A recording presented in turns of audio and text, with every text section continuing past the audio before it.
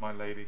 I was addressing the court on the issue of key findings of fact, and I had taken the court to the judge's findings as to the reason why the ship was unable to complete her voyage. The next key finding of fact comes from paragraph A12, so appendix 12, at page 90 of the judgment, or paragraph 8 of the judgment itself, and that is that the only viable port of refuge was Wilhelmshaven, so there was no choice about where the vessel was going to go. And in order to secure permission to proceed through the English Channel, my clients incurred significant costs and expenses by way of liabilities to various government bodies, and this is the heading that Malone called costs of proceedings at Wilhelmshaven. The overwhelming majority of these costs and expenses the judge held at A14, which is at page 90 of the judgment, were payments under the International Convention on Civil Liability for Bunker Oil Pollution Damage, 2001. And that is a convention that permits states to charge owners in the respect of preventative and precautionary measures taken in relation to the threat of bunker pollution. Sorry, can you give us the cross-reference in the judgment? A14. Thank you. Core bundle, tab 5, page 90.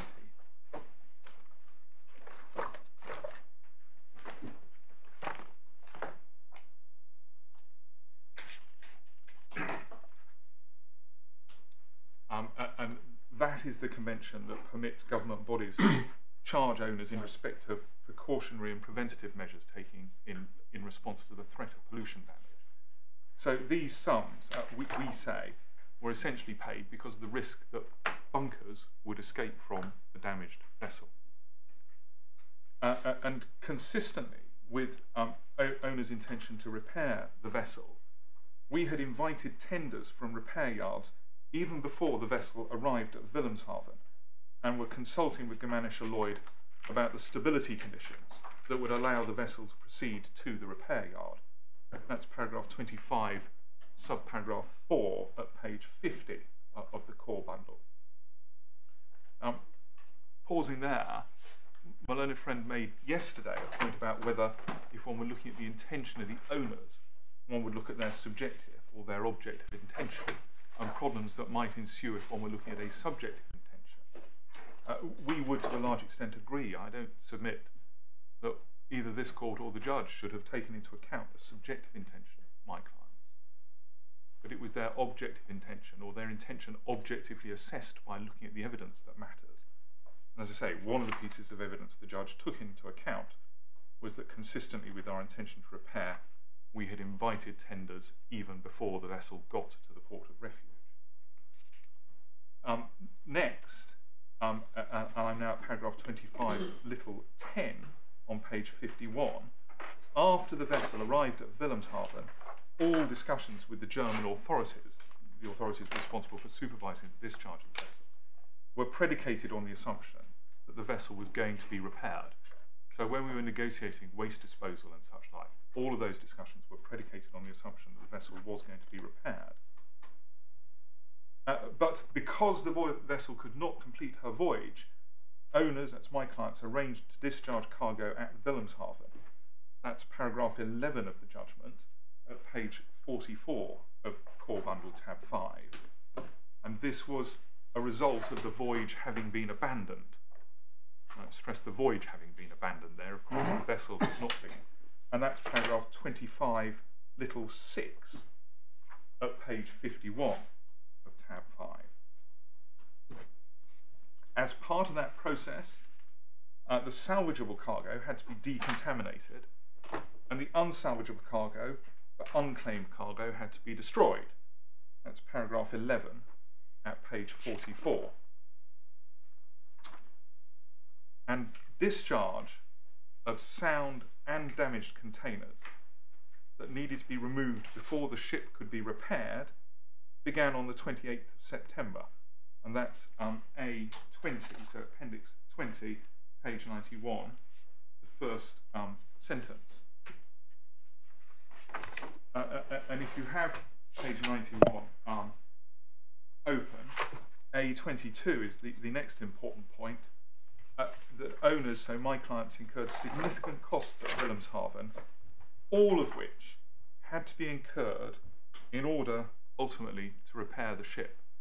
So if one creates an umbrella heading neutrally called costs at Wilhelmshaven, rather than costs of discharge, as my learned friend says, or costs of removal, as he would like the court to conclude, one neutrally says costs at Wilhelmshaven, they all had to be incurred ultimately to repair the ship.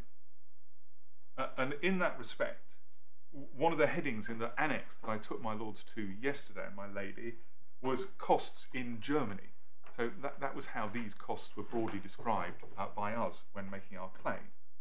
And it's most of those costs, the costs we describe as costs in Germany, that ended up under my learned friend's client's heading of costs of discharging, cleaning, storing, transshipping and releasing the cargo.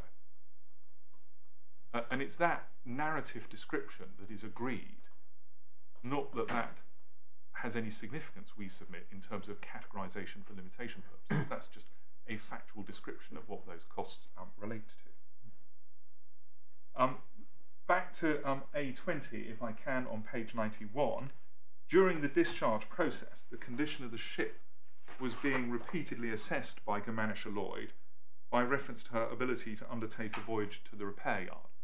So the sound and damaged cargo was coming off, the waste and the water was going to stay behind, but there was an ongoing process of assessing whether the vessel would be stable enough to undertake a voyage to the repair yard, and therefore what other ballast might need to be put on board, counterweights put on board, and how the stability of the vessel could be optimised for the voyage to a repair yard.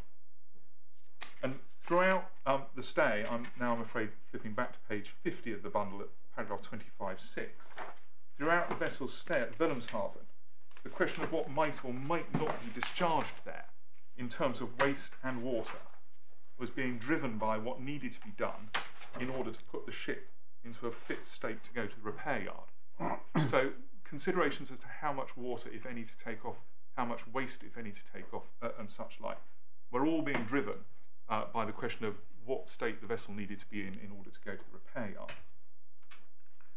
And A27 at page 93, during negotiations with possible repair facilities, my client's manager was actively considering the possibility of undertaking the voyage to the repair yard with the remaining waste and at least some of the firefighting water still on board.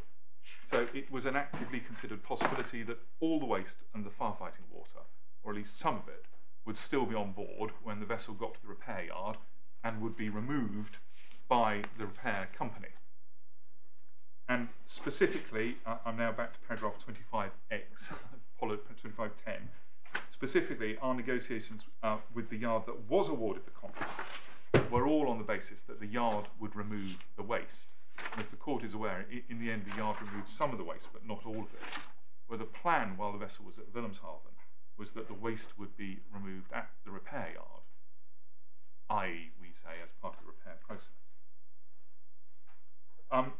Paragraph 16 of the judgment, at page 45, after discharge of the cargo was complete, about 30,000 tonnes of firefighting water remained on board. That firefighting water had to be removed before repairs could be commenced. That, we would hope, is a statement of the obvious, but the judge made a finding to that effect. Sorry, paragraph again. I had previously referred to 16 at page 45, my lady. And I'm now looking at A23 at page 92. So A23 was that the water had to be removed before repairs could be commenced.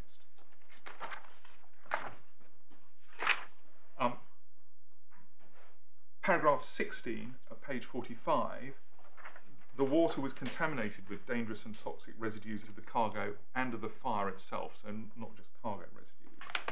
And my clients were therefore obliged to ensure that it was disposed of lawfully.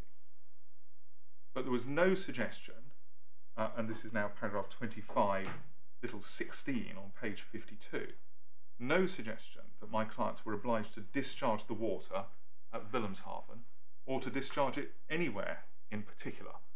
The only compulsion on them was to ensure that it was disposed of lawfully once it was discharged. So that's the water.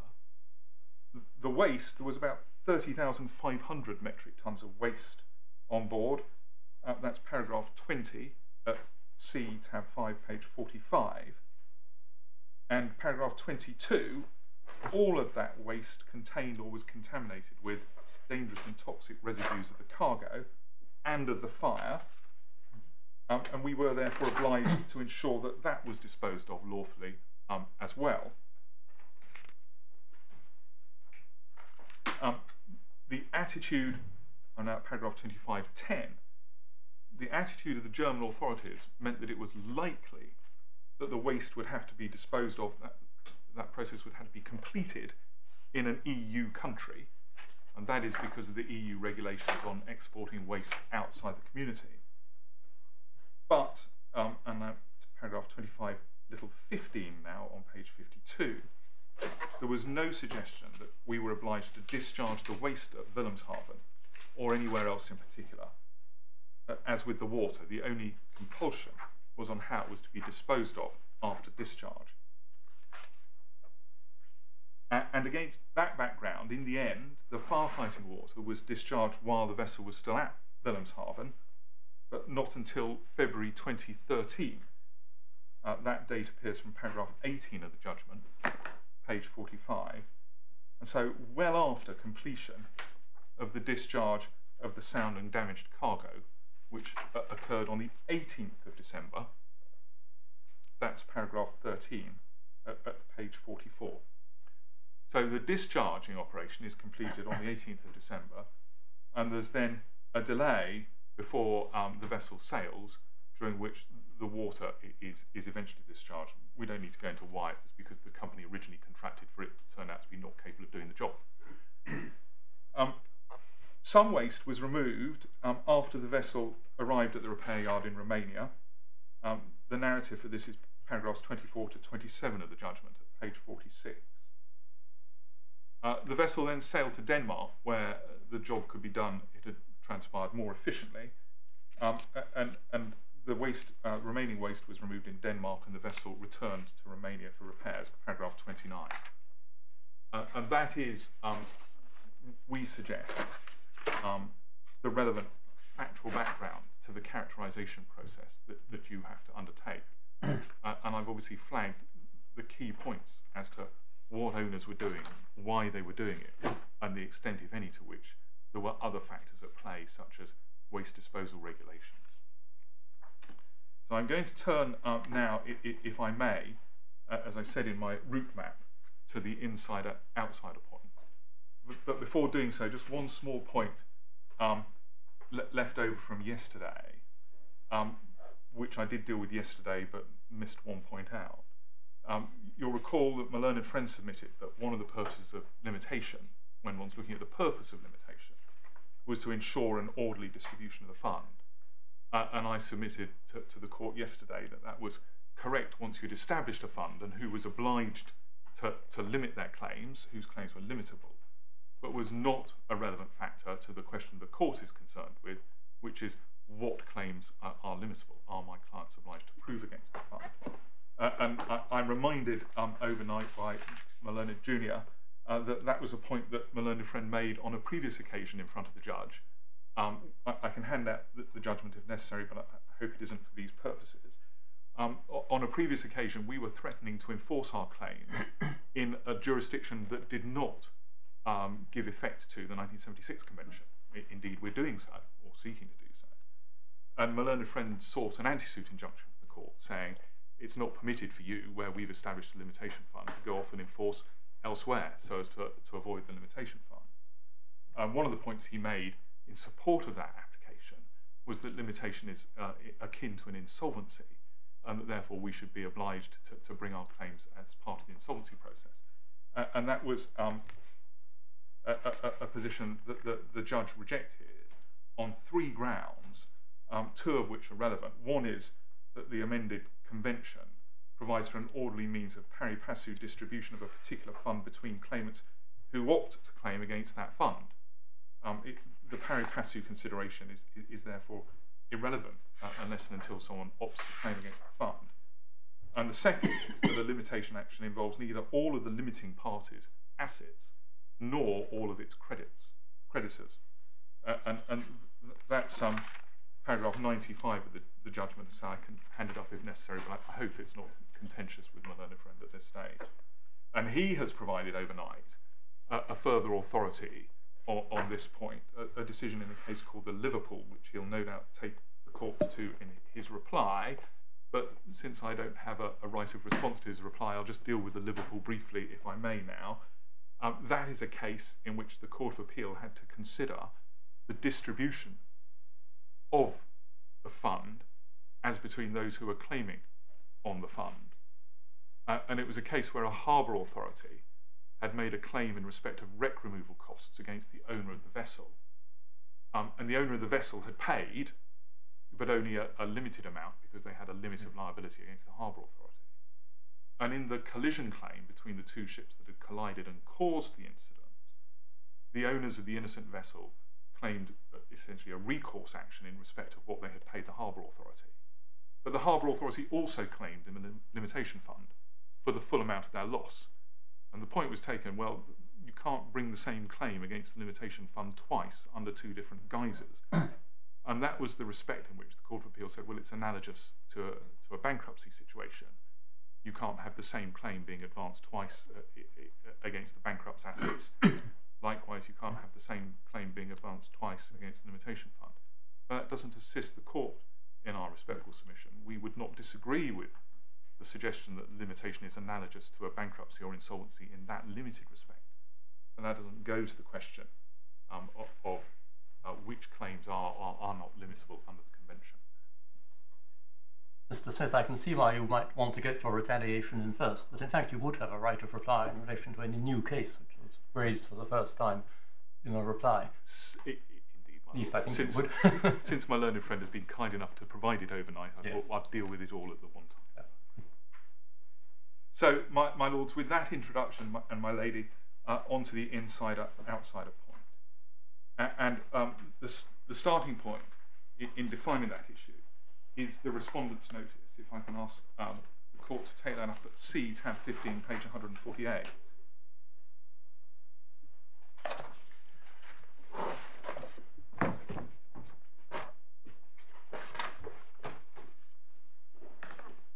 And the point we make in the main paragraph on page 148 is that on a proper construction of the 1976 Convention, against the backdrop of the reason why charterers were first afforded the right to limit and all the persons of the Convention, provisions of the Convention, purposes, a charterer can limit its liability in respect of, and only in respect of, liabilities that originate outside the group of entities that are defined as owners for the purposes of limitation, as identified in Article 1 and 2.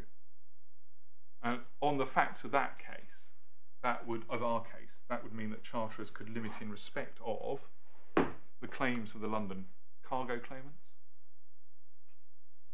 any recourse claim by my clients in respect of the London cargo claimants, if my clients were held liable to them, the claims of the dependents of the deceased crew,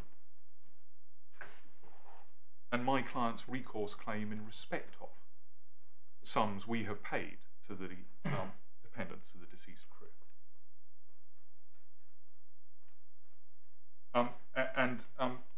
In that respect, our submission is that the right to limit is provided to all of those within, as I called it in front of the judge, the genus, the group defined as owners under the Convention, where they have a common potential exposure to the relevant claim. And that's a phrase that Mr. Justice David Steele used at paragraph 45 of the Jakarta decision at first instance. And the reason for that is to avoid the claimant picking and choosing which defendant to bring a claim against in order to defeat the right to limit. And we submit that the position is neatly and correctly summarised in Griggs on limitation of liability for maritime claims that you have at tab 21 of the authorities bundle. There's a table at page 389 that lists those entitled to limit.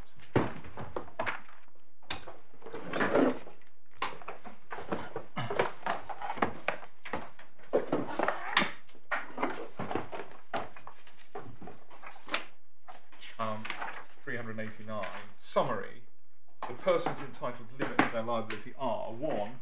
Ship owners, 2. Charterers, brackets, but not against ship owners.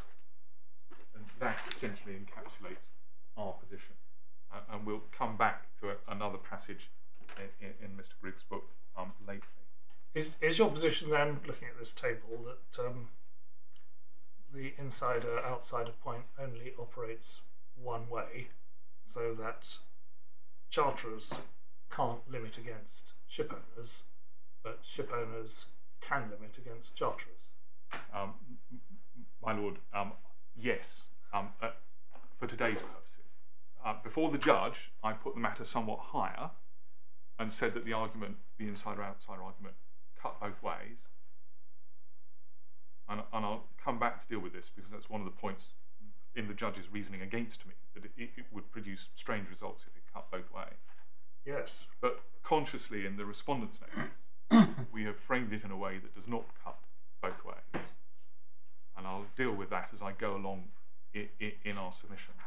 So that's why I took the court straight away to the respondent's notice to set out the point we actually take.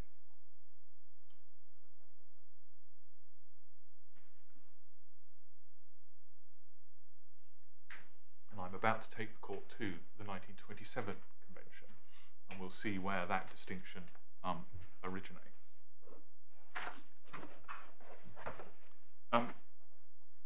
Yeah.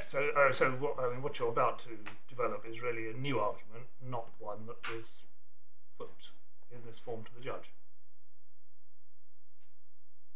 A variation of the argument was put to the judge. Yes, I mean in front of the judge.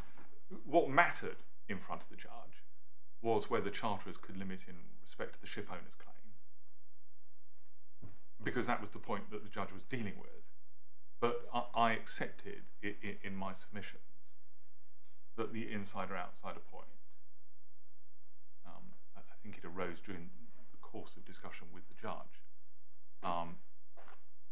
if pushed, would include everybody within the genus. But our primary submission for today's purposes is that it only cuts one way.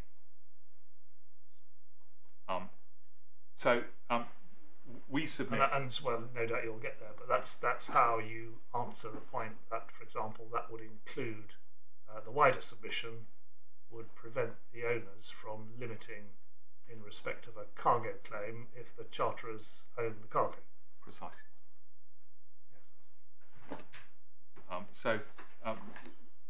In the light of the provisions of the Vienna Convention that I took the court to yesterday, we submit that it is appropriate for this court to look at the background and context of the 1976 Convention. And that involves starting with the convention that first gave charterers the right to limit, which is the 1924 Convention. Yeah, just before we go to that, does the way you're now putting it appears quite clearly from the summary on page 389 of the Grigg's book, which is where the penny dropped with me, I must say. Does the text discuss the point?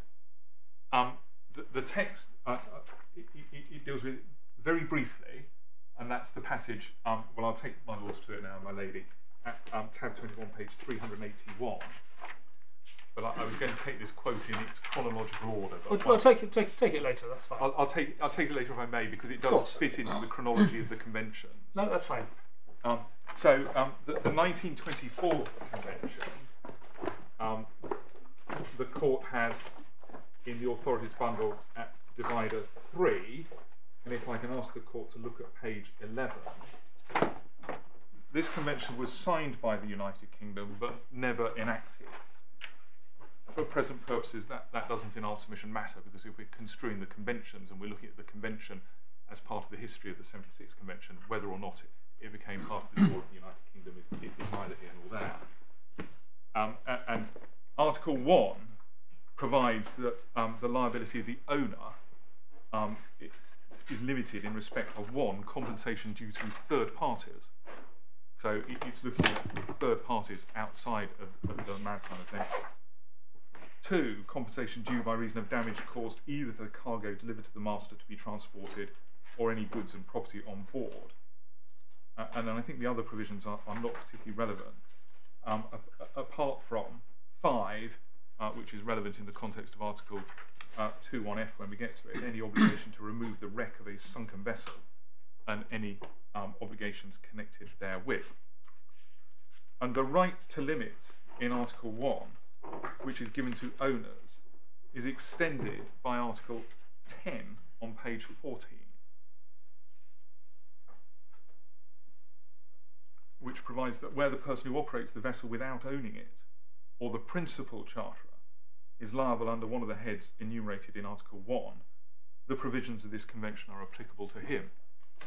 So the structure of this convention is to give owner the right to limit, and say that if principal charterer or operator is liable for one of the same claims, then principal charterer or operator shall likewise have the right to limit.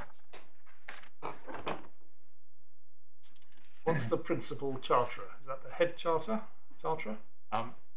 Not clear, my lord, and we'll see when we come to look at the 57 convention. That is one of the reasons why you get a wider reference to charterers. But under English law at this time, a demise charterer had the benefit of the English statute, but nobody else. Yes. So there's no assistance that I'm aware of on the meaning of principal charterer. It might mean a bareboat charterer, it might mean a head time charterer. It probably means something other than a voyage charterer or sub-voyage charterer or slot charterer. There probably wasn't such a thing as a slot charterer in 1927. And we say that that approach to limitation is confirmed by the wording of Articles 1.1 and 1.4, which all require some degree of fault on the part of someone in the service of the vessel. Someone is looking at the vessel and fault on the part of the vessel. Or Article 1.2 that requires damage to something that's on board the vessel, cargo or such like. So our submission would be that if one were looking at the 1924 convention, and I'll come back to develop this afternoon when I look at the individual heads of claim, none of the claims that we are concerned with would have been limitable under the 1924 convention. Sorry, 1920. Yeah. 1924. The next international convention is the 1957 convention, which the court has at tab 4. And there is a slightly different wording of the claims that are limitable, and that appears at the top of page 22.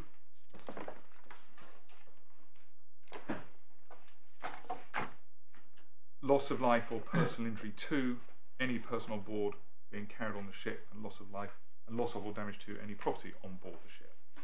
So a narrow definition at A relating to persons or property on board the ship. And then a slightly wider definition at B, loss of life or personal injury to any other person and property not on board the ship, caused by the act, neglect or default of any person on board the ship. So if something happens on board the ship, that's within the limitation regime. If something happens extraneous to the ship due to the fault of those on board, the classic case being a collision action where the cargo on board the other vessel is damaged, then there's a right of limit. C at page 23, relevantly for the court's consideration.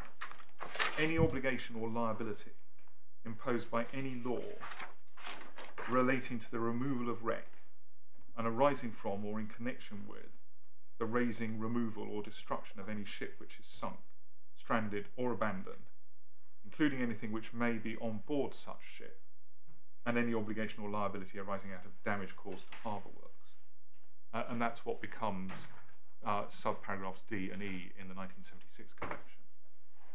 But it's necessary I show my lords and my lady what the 1927 convention says, sorry, 1957 convention says, because the Travo make it clear that D and E combined are supposed to reflect what's in C, but with some clarification.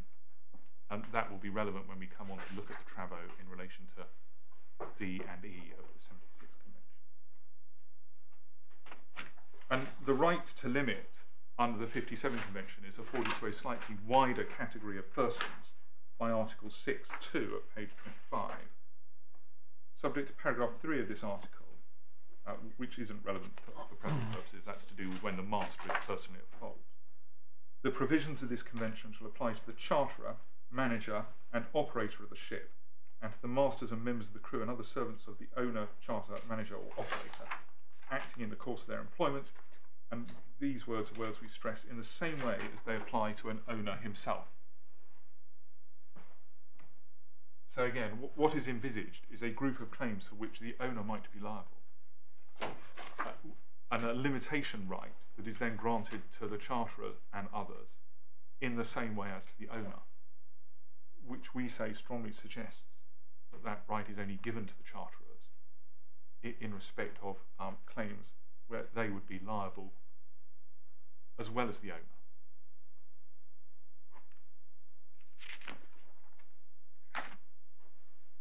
So we've lost the reference to third parties, but you say it's still implicitly there. It's still implicitly there, and we say by definition that right to limit can't apply to claims by the owner against the charterer, because that would not be limiting in the same way as they apply to the owner himself. And that's where I was going to come back, my lord, to the other passage in Griggs, because this convention was signed by the United Kingdom, enacted into United Kingdom law by the then technique that parliamentary draftsmen used of amending the Merchant Shipping Act rather than making it a schedule to the Merchant Shipping Act. So that was the first time that charterer rather than demise charterer was entitled to limit under English law. And what the authors of Griggs say about that supports what we say is the proper construction of the 57 Convention. That's at page 381.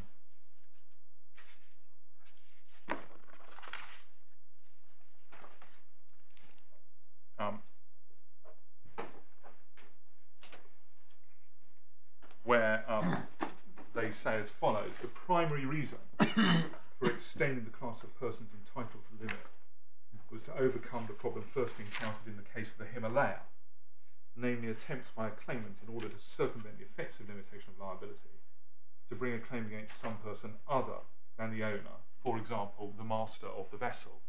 And we've got the Himalaya in the bundle. I hope it's not necessary to go to it, because I hope it's not contentious that what happened in that case was that the claimant in effect sued officers of the ship who did not have the benefit of liability to avoid the fact that her claim for personal injuries would be substantially limited, so she'd make a very low recovery against the owners. So she sued the master and the officers who were not entitled to limit in order to avoid the limitation provision in circumstances where the owners were obliged under the crew's contracts of employment to indemnify them.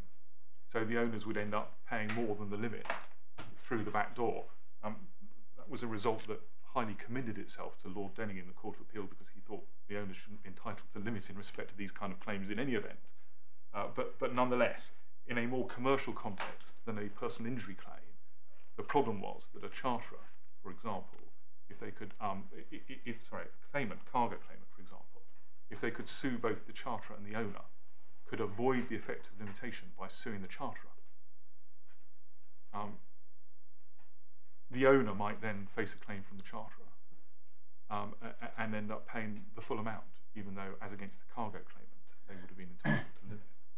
So Griggs is certainly of the view that that's why charterers were being given the right to limit. Chronologically, it's not quite right to say that was the first time charterers had the right to limit, because as we've seen, the 1924 Convention gave that right to limit to the principal charterer. But as an English law analysis, it was the first time, and we do respectfully agree that the reasoning behind renewing the charterer's right to limit in the 57 Convention is principally to avoid the Himalaya-type problem. But it looks to me as if Griggs goes on to say, well, the right of a charterer to limit in respect of third-party claims is clearly appropriate, but it's rather tentative about claims by the owners for damage suffered by the owner, and in fact the reason why they think that that may not arise is not because of your insider-outsider point, but because its damage to the ship is not damage to property occurring on board or in dock. So it's really the CMA Jakarta point. My lord, in one sense, yes, I take the point one step further, but when we go to look at the CMA Jakarta in the GNC, particularly first instance, particularly the judgment of Mr. Justice Thomas, he doesn't quite put it the way I put it, but it's very close to the way we put it. And I'll come on to take the court, if I may, in a moment, to the passages in that. Can I just, while we're on the 57 Convention, make one further point, which is by reference to the Travo for the 57 Convention, which the court have in the Authorities Bundle tab 22. That's the second file in the Authorities run, at page 711.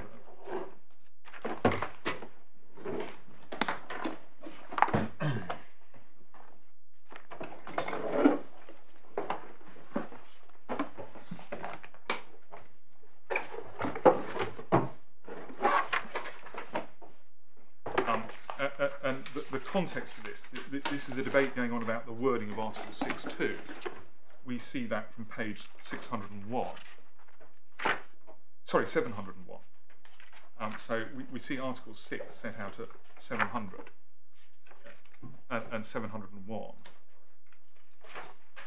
And it's in French, but the version under debate would have given the right to limit to anybody liable in respect of the claims set out in Article 1. So without identifying charterers or others, it would have just said anybody liable for the claims set out in Article 1 can limit. And the English delegate made the quite sensible point at page 703 that would be a nonsense, because, and the example he gave is, if I'm flying my aeroplane and I crash onto the ship, and I on the deck and kill a large number of passengers, I'm liable for one of the claims in Article 1, but as the pilot of my aeroplane, clearly it was never intended that I should have the benefit of limitation. And so we need to review the wording in Article 6 to have a better definition. And there was then a debate between an American amendment and an English amendment as to whether that would include the words time charterer as well as demise charterer. But the context I want to show the court is at page 711, where Mr. Ryan, the Norwegian delegate, gave the example that we're looking at. A mistake is made in the stowage of the ship. That is to say, where they've stowed flammable and explosive material in a place where it should not have been stowed. And you have a catastrophe that occurs, and you need to ensure, and I think the better reference is actually probably at page 709, and it's Mr. Ryan again, that any other person who happens to come in the same position as that as the ship owner to incur liability for claims of exactly this nature should have the same benefit as has the ship owner. So that's the red line in the second red line paragraph. I forget the cause. Sorry, we don't have the red lines, yes. There's a paragraph beginning, it is obvious. Yes. And therefore our basic view is that any other person who happens to come into the same position as that of the ship owner to incur liability for claims of exactly this nature should have the same benefit.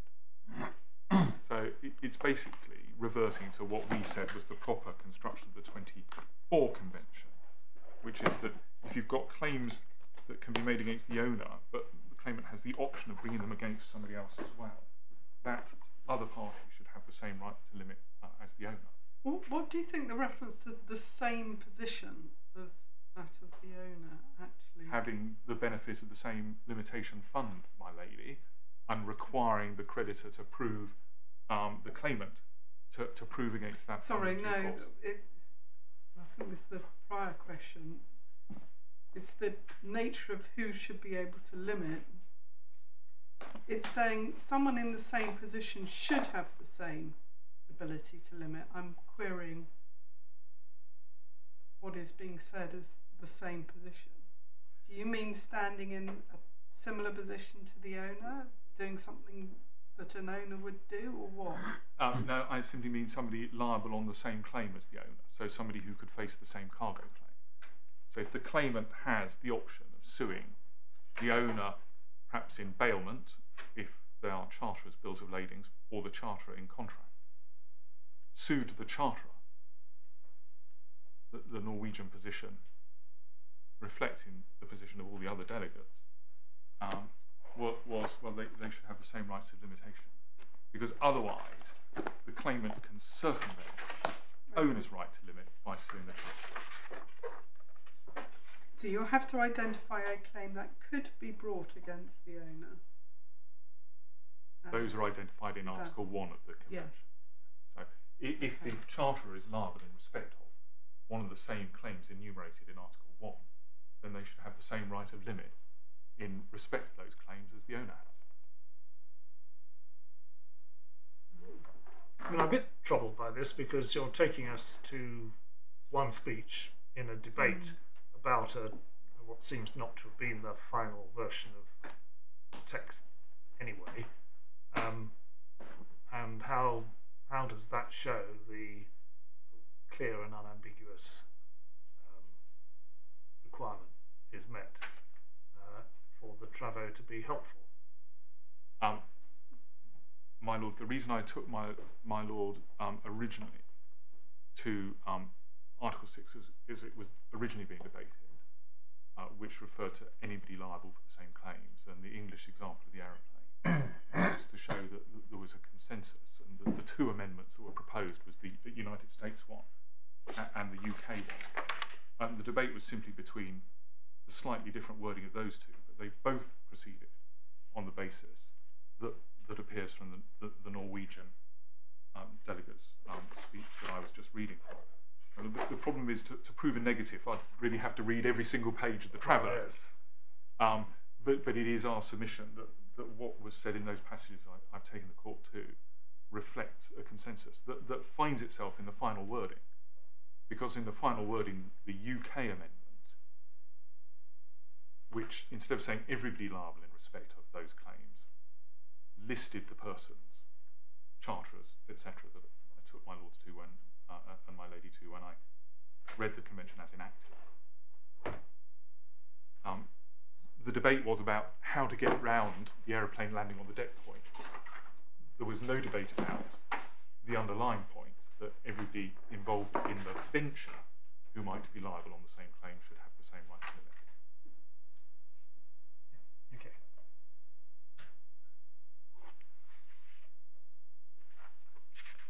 And again, we would suggest that under the 1957 Convention, none of the claims that we are concerned with on this hearing would have been useful, and I'll come back to that when I address the claim. But Mr. Justice Thomas, I said I was coming to Mr. Justice Thomas looked at the 1957 Travaux when reaching his decision. If I could ask the court to have tab 13, page 229 of the authorities bundle.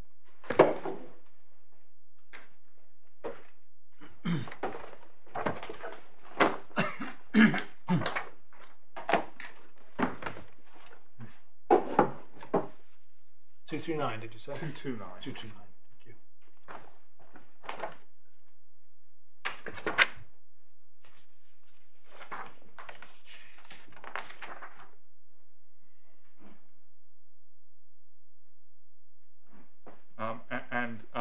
This is left-hand column, the penultimate paragraph.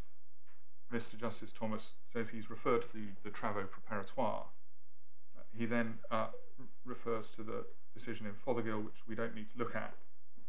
And then in the final paragraph at the foot of the left-hand column, going over to the right-hand column, as to whether the papers showed a clear legislative intent, one clear legislative intent emerged. The view was clearly expressed that it was not justifiable to exclude charterers from the benefits enjoyed by demised charterers. The charterer was often the effective operator of the ship and should have the benefit of limitation. The person who fulfilled the role of the ship owner and therefore incurred the liabilities of a ship owner would incur should, it was thought, have the benefit of the same protection as the ship owner. Of the common situations where a charter would incur liabilities of a ship owner, one of the common situations was where the charterer's bill of lading had been issued without a demise clause or identical carry clause, or where claims were brought in jurisdictions where such clauses were not recognised. So those are the examples I gave the court a little while ago about where this might arise.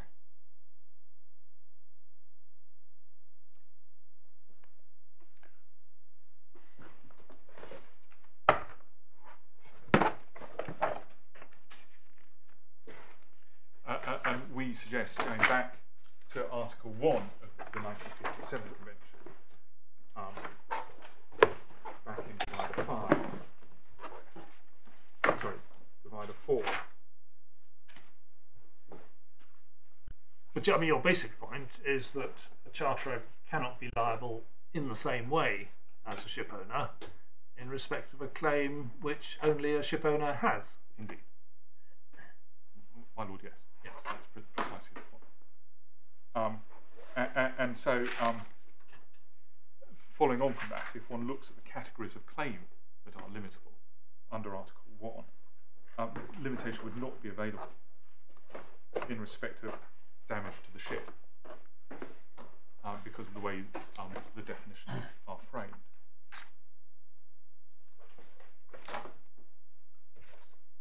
And the 1957 Convention, unlike the 24 Convention, but like the 1976 Convention, provided for a single limitation fund and a single limit of liability. And that is the point, another point that appeared to Mr. Justice Thomas in the Aegean Sea to be important. And we can see that from page 45 at the left-hand column, which was a little above where I was reading from earlier at page 229. And there's a paragraph beginning, however, in the middle of the page. The second sentence begins, the total liabilities of the ship owners, charterers and others was to be subject to one limit of liability determined by the tonnage of the ship. The terms of the 1957 Convention, and in particular the single limit of liability and the constitution of one fund, make it difficult to see how the provisions of that convention were meant to provide to charterers or the others interested listed in Article 6 a right to limit their liability in the event of claims by ship owners against them. So that was Mr. Justice Thomas's conclusion about the 1957 Convention, and we say he's absolutely right on that. Difficult to see how the intention could have been that charterers or the others listed in Article 6 could limit against a ship owner.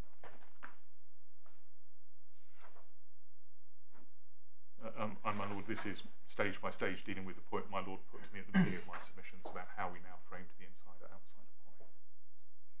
So we say that prior to 1976, it is quite clear that charterers are not entitled to limit their liability in response to a claim by the owners. And the 1976 Convention was intended to update the 1957 Convention and to make three very specific changes. An increase in the amount of the limitation fund, a much restricted right to break limits, and the extension of the right to limit to salvors not operating from a vessel. And that was in response to the House of Lords decision in the Tojo Maru, which again the court has, but I don't think we need to go to, where it was held that a diver who was not operating from a vessel, the salvage company couldn't limit their liability, and it was widely perceived that that was not fair. Therefore, the salvors in that position were given the right to limit. And as Mr. Justice Thomas said at page 46 in the Aegean Sea, the left-hand column, the first full paragraph, I was also referred to the travaux for the 1976 Convention. There was nothing in the travaux that indicated one way or other whether there was to be any change in the position of charterers. The travaux was silent on that issue. So no suggestion in the travaux that the position of charterers or their right to limit is intended to be extended. In fact, if I may just briefly look at the travaux on that point from 76 before going to the 1976 Convention. A, tab 23, that's file 3 of the authorities bundle, page 967.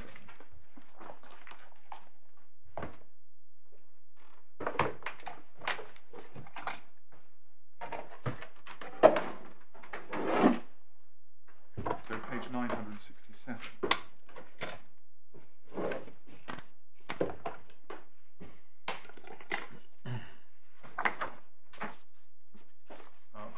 This is the first discussion of paragraph 1 that became paragraph 1. It's before we even get in to the Article 2, paragraph 1 of Article 2. And it's before we get into the nitty-gritty of 2.1a, 2.1b, 2.1c. But it's the introductory paragraph, subject to Articles 3 and 4. The following claims whatever the basis of liability may be, shall be subject to limitation of liability. And then it was explained that paragraph 1A of this draft deals with physical damage and personal liability. Paragraph 1B deals with exceptional mandatory liability for delay under a bill of lading. 1C deals with non-contractual damages, and we'll come on to look at those paragraphs in a moment. But then paragraph 23, the question was raised whether the provision was intended to have the same scope as the 1957 provision, and it explained that the CMI intended no change. So certainly in the scope of the claims that would be limited, no change intended. And the tool or drafting technique by which charterers were given the right to limit under the 1976 convention is slightly different again to the previous two conventions. And we see that, as the court is aware, that it's helpful to have another look at it in tab 7, the authorities bundle, page 100. Sorry, page 99.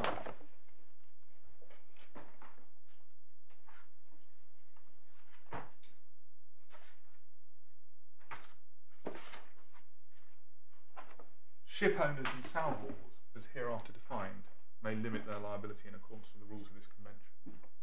And ship owner, the term ship owner, Article 1, Paragraph 2, shall mean the owner, charterer, manager, or operator of the seagoing ship. So that creates what I previously referred to as the genus, the group of parties entitled to limit, or as the judge put it, the insiders. And it's significant, we submit, particularly given the background of the two previous conventions. The group of those entitled to limit as ship owners is defined on the one hand, and they're given one right to limit. Salvors are treated separately, so where the right to limit is extended to salvors, they're not lumped within the definition of ship owners, they're given the separate right to limit. And we see later on in the convention that salvors have a separate limitation fund, whereas the whole group of ship owners have a single limitation fund that's deemed to be constituted on behalf of all of them. Do you place any reliance on the principle which is sometimes deployed in domestic law when you're having to construe a definition which extends the meaning of a term, that it's important to have regard to the term being defined as well as to the way in which the definition is extended? I mean, put it another way, would you say it helps your case that charterers are being treated as, so to speak, deemed ship owners for this purpose? The answer to my Lord's first point is no, because I'm constrained by the principles of the Vienna Convention not to rely on domestic principles. Yes. The answer to my Lord's second point is yes, that is precisely our point. The fact that charterers are deemed to be ship owners is not suggestive, at its very lowest, is not suggestive that they can limit in respect of claims against other members of that group, particularly read against the context of the previous convention, where they were given the right as in the same way as the owner would have. And as I said, it's important then to note the provisions of Article 9.1a and 9.2, which are at page 103 and 104. The limits of liability determined in accordance with Article 6. Article 6 sets out the formula for calculating the limit. Shall apply to the aggregate of all claims which arise on any distinct occasion. And then against the personal persons mentioned in paragraph 2 of Article 1, and any person for whose act, neglect or default they're responsible. So you've got one single limit for everybody within the definition of ship owner, separately from salvors, because they're not listed in Article 1, paragraph 2. So that's my Lord's point in one sense, that because they're all within the group, they're defined as such for the purpose, there's only one fund. Yes, and in a way it's a principle of common sense rather than one of domestic law as such. At least maybe that's well, a questioning way of putting it. My Lord, it is tempting as an advocate to say it's a matter of common sense, but not everybody has the same view as to what is or isn't precisely common sense. But certainly, and I'll come on to submit, Mr. Justice Thomas was of this view. And then if we look at Article 9.2, the limits of liability determined in accordance with Article 7. So Article 7 is the passenger claim limit, and Article 6 is the other claim limit. Shall apply to the aggregate of all claims. So this is the same provision, whether you're looking at the limit for cargo claims or the limit for personal injury claims, or passenger claims rather. The claims are aggregated together by reference to the genus, group of insiders.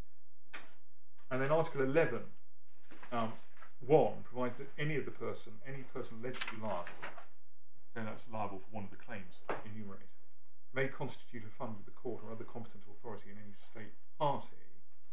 And then Article 11.3, a fund constituted by one of the persons mentioned in Article 1A, 1B or C of paragraph 2 of Article 9, or his insurer, should be deemed constituted by all of the persons.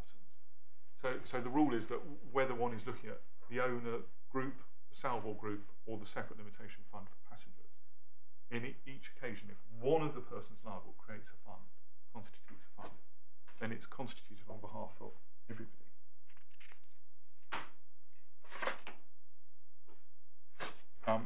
And we submit that in this context, the obvious intention is that all of those parties within the definition of ship owner should have the benefit of a single fund in respect of claims made by outsiders.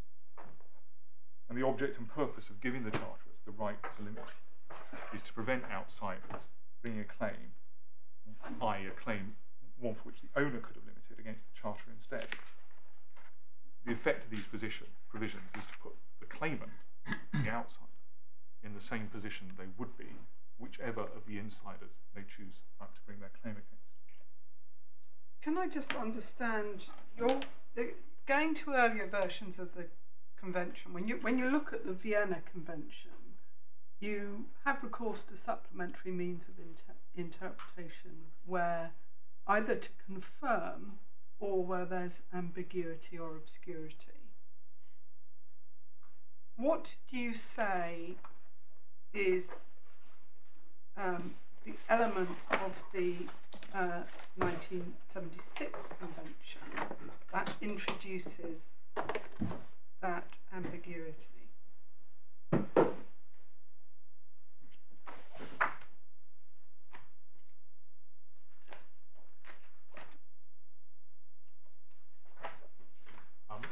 My lady,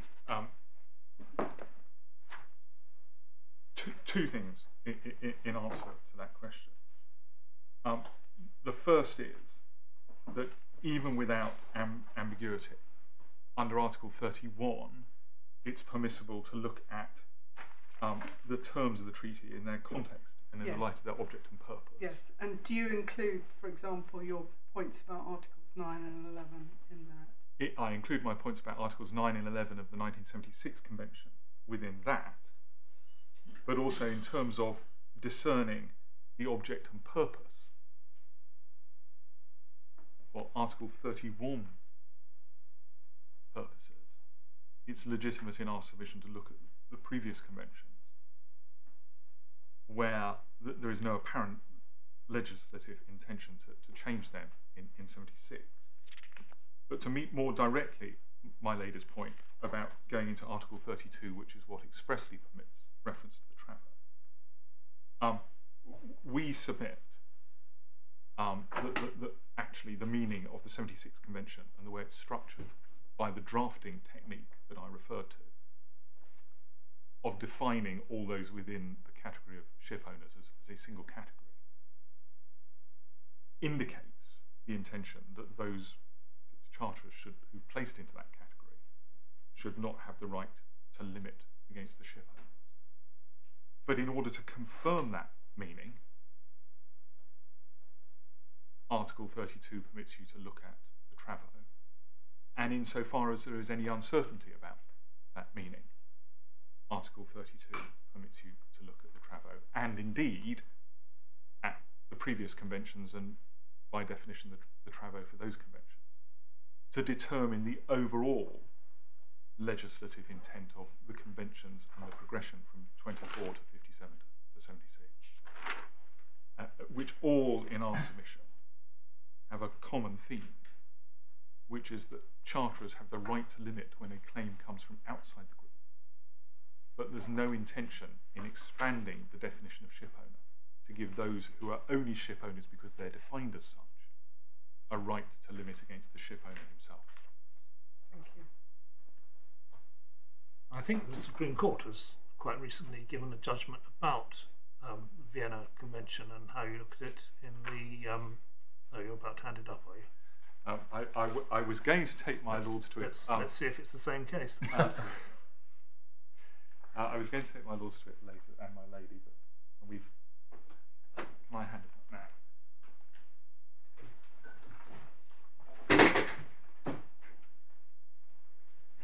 I was going to deal with this at the end of my submissions because it doesn't make, we would suggest, any material difference, but I'll take it now. Thank you. Judgment given on the 14th of June, I envisage this as the case that. Yes, it is. This was a case dealing with the CMR convention that considered when it was appropriate to look at the travo. Ironically, in circumstances where there are no travo for the CMR convention, and counsel in that case had to persuade the court as well that other background papers came within the definition of preparatory papers. But the relevant paragraphs in this judgment, Lord Hamlin gave the judgment with which all the other justices agreed. At page 25, it is now generally recognised that the broad principles of general acceptation, by reference to which international conventions should be interpreted, include these rules of interpretation. So that's the Vienna Convention. See, for example, the CMH Charter. This means that it is appropriate not only to apply the principles set out in Article 31 and 32, but also to follow the structured approach which they set out. And then over the page, paragraph 28. I'm sorry, I'm lost. Which page? I was at paragraph 25 on page 9 of the judgment. Thank you. Thanks.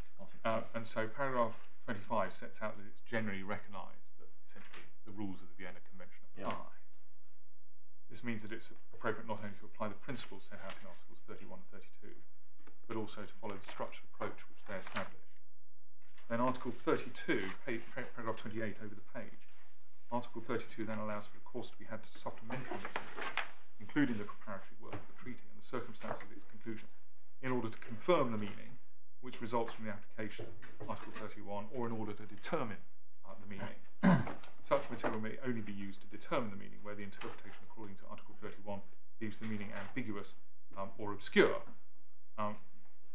In one sense, I find that a little difficult, but it's what the Supreme Court have said and what the Vienna Convention says, because if you need to confirm the meaning, that suggests to me that there may be some uncertainty, but whether it's uncertainty as much as the meaning being ambiguous or obscure, there may be just shades of grey here. So you can look at the travo to confirm the meaning or to determine the meaning. And then perhaps more relevantly at paragraph 32, Lord Hamlin said the appellants do not suggest that the travo disclose a bullseye, which is the phrase that has been in common use in other cases. But Mr. John Kimball, KC, the appellants submitted that this was only required when they are used to determine rather than confirm the result, the meaning resulting from the application of Article 31. I accept that submission. So if you're looking at the travo simply for confirming, you don't need a bullseye. But if you need to determine the meaning, you do need a bullseye. And that possibly has the logical difficulty that if you can't determine the meaning under Article 31 and there isn't a bullseye in the travo, what can you look at to determine the meaning? And that may be an issue that a different court has to grapple with on a different day. But we say that in terms of confirming what we say is the correct construction of the definition of ship owner and confirming the circumstances in which a charterer can limit, it's legitimate to look at the travo even if they don't score a bullseye, because they are confirmation that our submission is correct.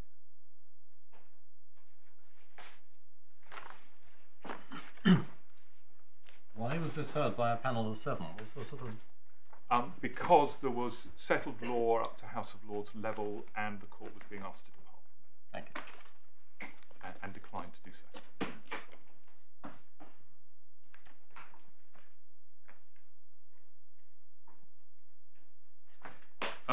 So the previous versions of the convention are, which we've been looking at, are Article 32 material.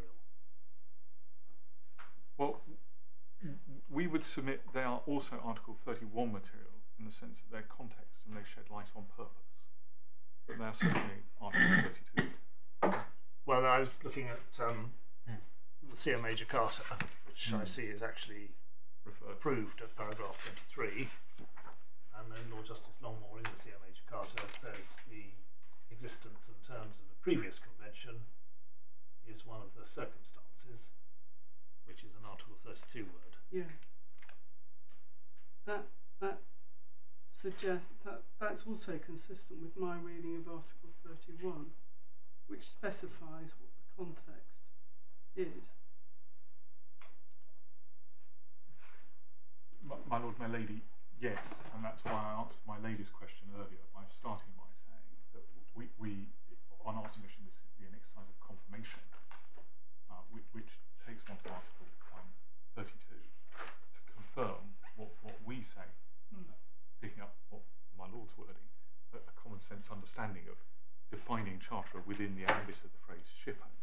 Yes, but the reason I mean, you could equally say that the starting point is you've got a perfectly straightforward definition, tells you that ship owner includes these other categories of person without any elaboration on that. And then you've got wording in Article 2, which your learned friend is saying is perfectly clear. Hence my question: where is the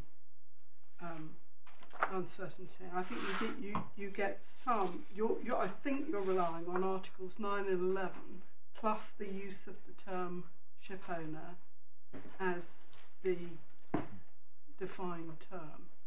It is the combination of Articles 9 and 11 plus the way ship owner is defined that leads one to the meaning that we contend for, and one then confirms that by looking back to 1957 and 1924 and the Travo for those two conventions, and as circumstances, and also the Travo for the 1976 convention as preparatory material.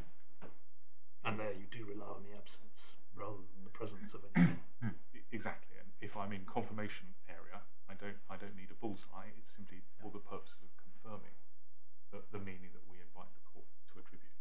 But equally, I take it you would accept that in principle it's wrong and not acceptable to, as it were, look at material like the Travo in order to create an ambiguity which does not arise on a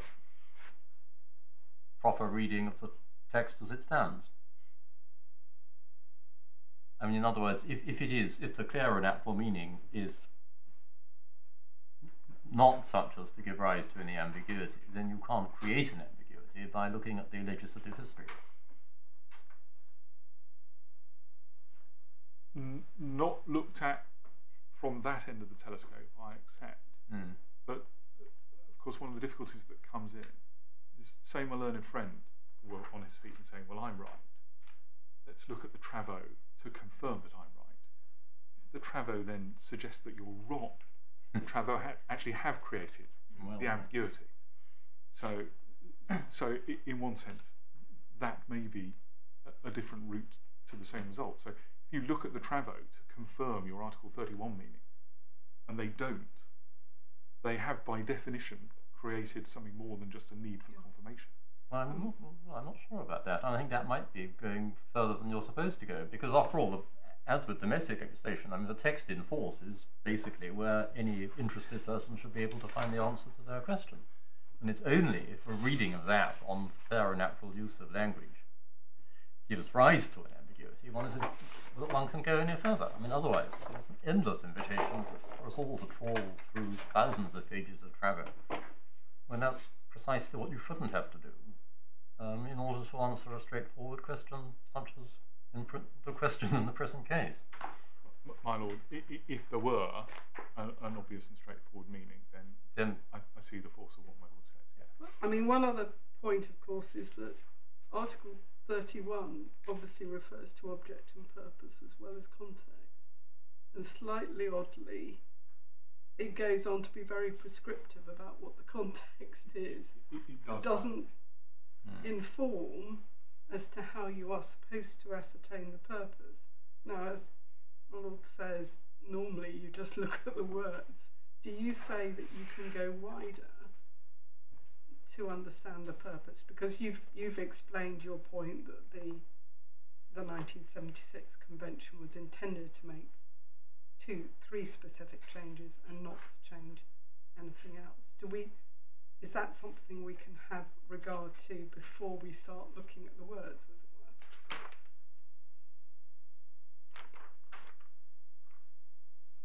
My lady, it comes back, I think, to the answer I gave earlier about the need to confirm an interpretation which we say is sufficiently apparent from looking at Articles 1, 2, 9 and 11 together. And Article 32 allows you to confirm that meaning and put it beyond doubt by looking at the other material.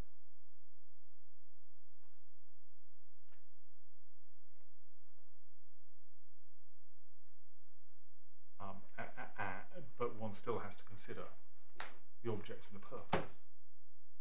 And we submit as follows. In considering whether the Charterer has a right to limit in respect of claims by the ship owner, which is the point raised in our respondents' notice, it's legitimate for the court to ask itself why Charterers are given the right to limit. If the court asks itself that question by reference purely to the wording of the 76 Convention, the fact that the method, the drafting technique by which they are given the right to limit is to include them within a group that also includes the owners suggests that they do not have that right. And the fact that a single limit of liability is created for the aggregate of all of those claims suggests that they do not have the right to limit against the ship. And the fact that a fund constituted by one member is deemed to be constituted by all the members suggests that they do not have that right. If one were only looking at the convention, that would, in our submission, be, or those would be, the factors that assisted the court to determine purpose. But if it was necessary to confirm the purpose, rather than to confirm the meaning you get to under Article 31, if you need to confirm the purpose, then it is legitimate to look at the previous conventions and the way they have presented the right to limit in order to ascertain the purpose for Article 31 purposes. I'm sorry, you made 3 points there, and I didn't get them all. One was the drafting technique, is that they are included within the term owner. Two was then there's a single fund limit for the whole of the group. What was the third one? Third, single fund, against which all claimants with any claim that can be advanced against any member of the group have to prove. Well, I think you said the fund was deemed to be constituted by all. That's the wording of Article 11. Thank you. And the court will have in mind, indeed, my Lord Justice Mail has already adverted to it, the worked example that we gave in our skeleton argument and that I gave to the judge that we say makes good this point. So the vessel arrived at Wilhelmshaven with damaged cargo on board, and cargo also encumbered with a lien in favour of the salvors. It was entirely possible that cargo interests would arrest the vessel and bring a claim against my clients to secure their cargo claims. my clients would have been permitted under the convention to limit their liability, constitute a fund in Germany, and insist on the vessel being released, because having constituted a fund, the vessel has to be released. Germany is a Convention 76 and 96 Protocol Convention country. If we had constituted that fund under Article 11.3, it would be deemed to be constituted on behalf of all of the members of the genus, all of the insiders. And on MSC's case, if they are entitled to limit, claims we advance are limitable, we would be obliged to pursue our claims against the fund that we had created. And that, in one sense, is the point we rely on as suggesting that the contrary construction of the convention leads to an absurd result. We would end up on that posit paying ourselves, so the fund that we had created, the money we'd put into a court fund account in Germany, would pay our claims, and it would diminish the fund available for everybody else. So we'd be out of pocket for more than our losses, and MSC and their insurers wouldn't pay a cent.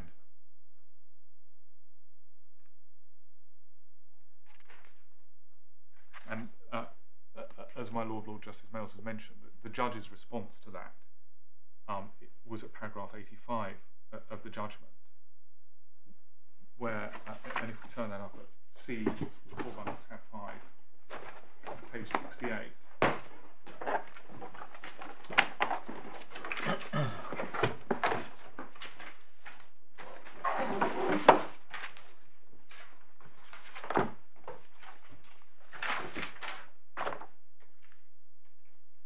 at paragraph 85, the judge essentially says that my worked example doesn't lead to an absurdity because of two things.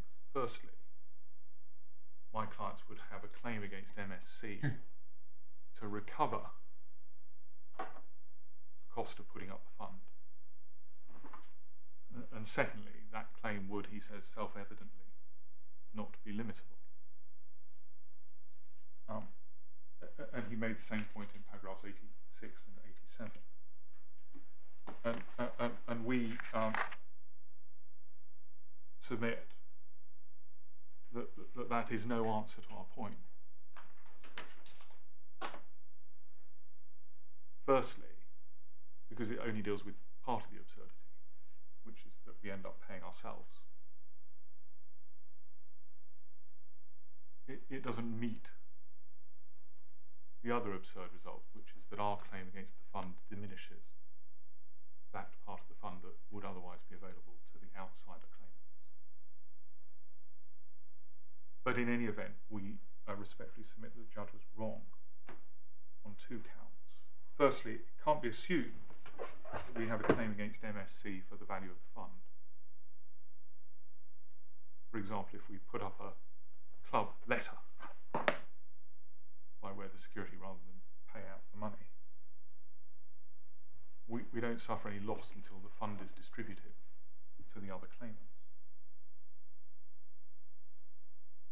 But secondly, and more fundamentally, the posit we are testing is whether a charterer can limit in respect of a claim by the owner.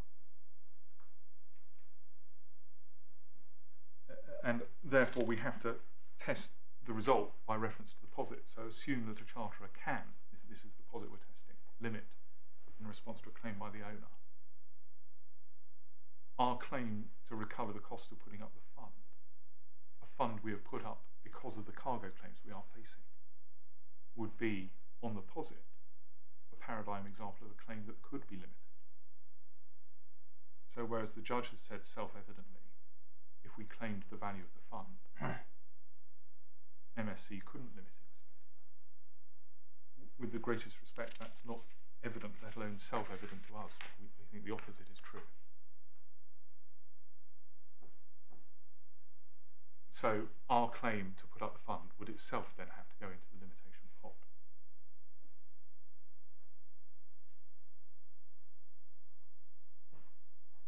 And this approach to the convention, it is, broadly speaking, the same as that which Mr. Justice Thomas took in the Aegean Sea. And could I, for that purpose, just ask the court to look at some other passages in the Aegean Sea?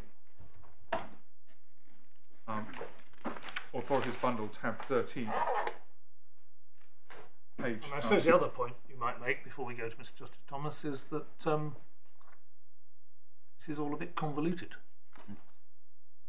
That's to say, if the way you get round the point that the charterers are entitled to limit is that you have a claim against them for the value of the fund which is not limitable, that all sounds a bit complicated to me. And therefore probably not what the drafters of the convention had in mind. Indeed, my lord, and at first instance my learned friend put it slightly differently. He suggested that there might have to be two funds, one established by the owner and actual owner, and one established by the charter, and that was a submission that he doesn't renew now, and that Mr. Justice Andrew Baker didn't have very much time for, it has to be said. But again, these are the points that Mr. Justice Thomas had in mind in the Aegean Sea. If we could turn to page 232, please.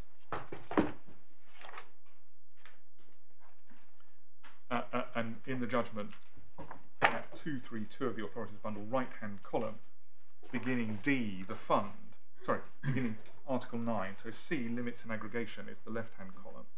The relevant wording is in the right-hand column. After the quote from the convention, it is the provision in Article 9.1a which, in my view, is significant, as it provides for the aggregation of all claims. If I could just ask the court to read that paragraph, and then the next paragraph beginning Article 11.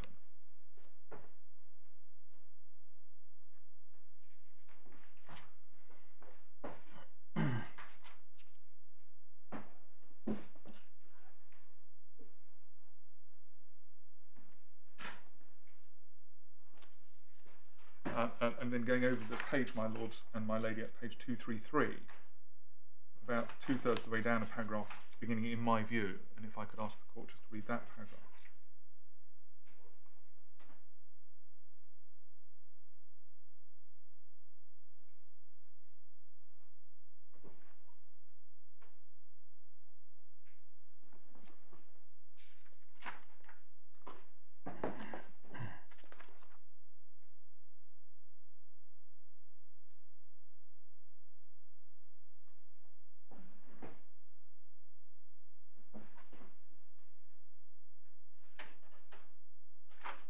And then the conclusion of Mr. Justice Thomas on all these points is at 234 in the left-hand column, which has the black lining from the law reports, beginning, it cannot, and if I could ask the court to read that, please.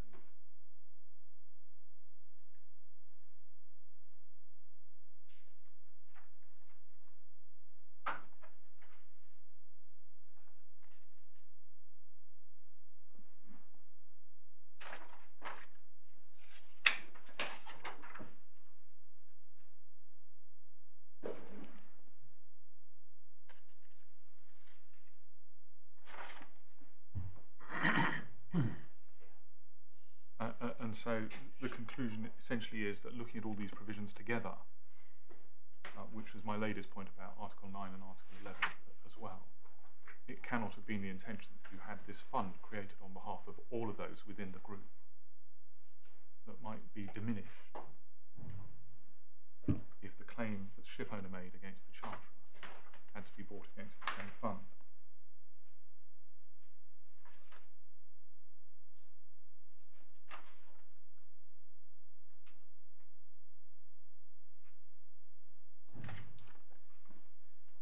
And the reasoning we've just looked at, although the Court of Appeal in the CMA Jakarta case adopted a different approach by focusing on the definition of the claims in Article 2.1, that essential reasoning of Mr. Justice Thomas was expressly approved by Lord Justice Longmore in the CMA Jakarta. Page 274 of the authorities bundle.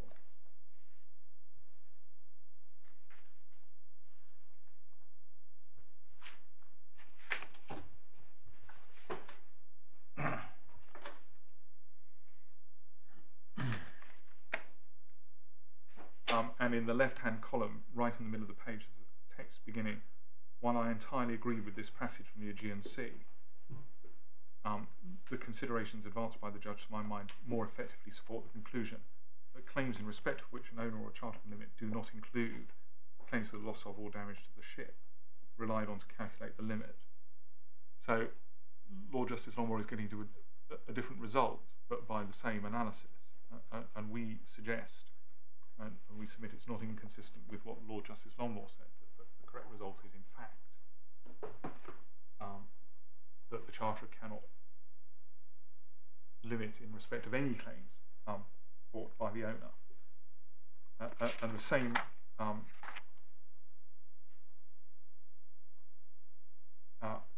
reasoning was approved by Lord Clark, albeit later, in the Ocean Victory. And that's at page 319, tab 17.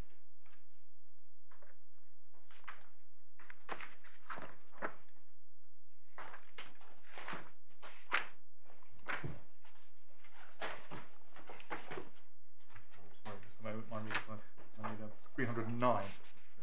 309.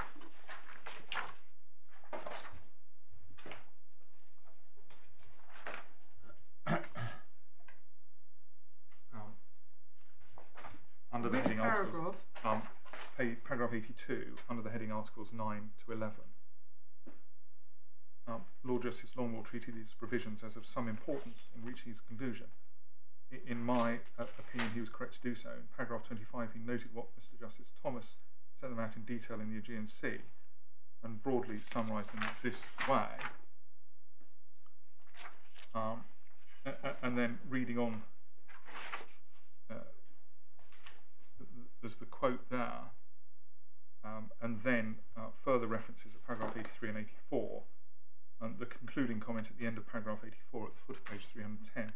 I agree with both Mr. Justice Thomas and Mr. Justice David Steele in this respect. And the conclusion Lord Clark reaches, the same as Lord Justice Longmore, is that when one looks at Article 2.1a, the proper construction is that claims in respect of damage to the ship are not within 2.1a, and I'll come on to 2.1a this afternoon.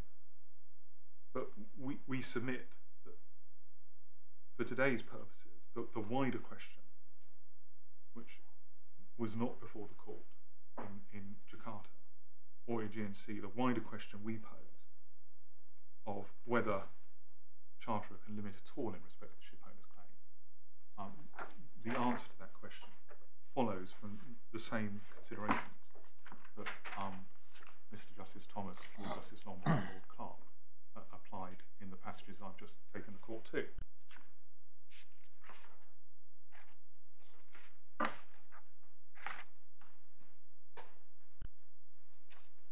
And so, but they put it, I mean, Lord Clark puts it very much in terms of Article 2.1a and the meaning of property, and it might be said to be a bit surprising if there was a more fundamental objection to the point which he doesn't address.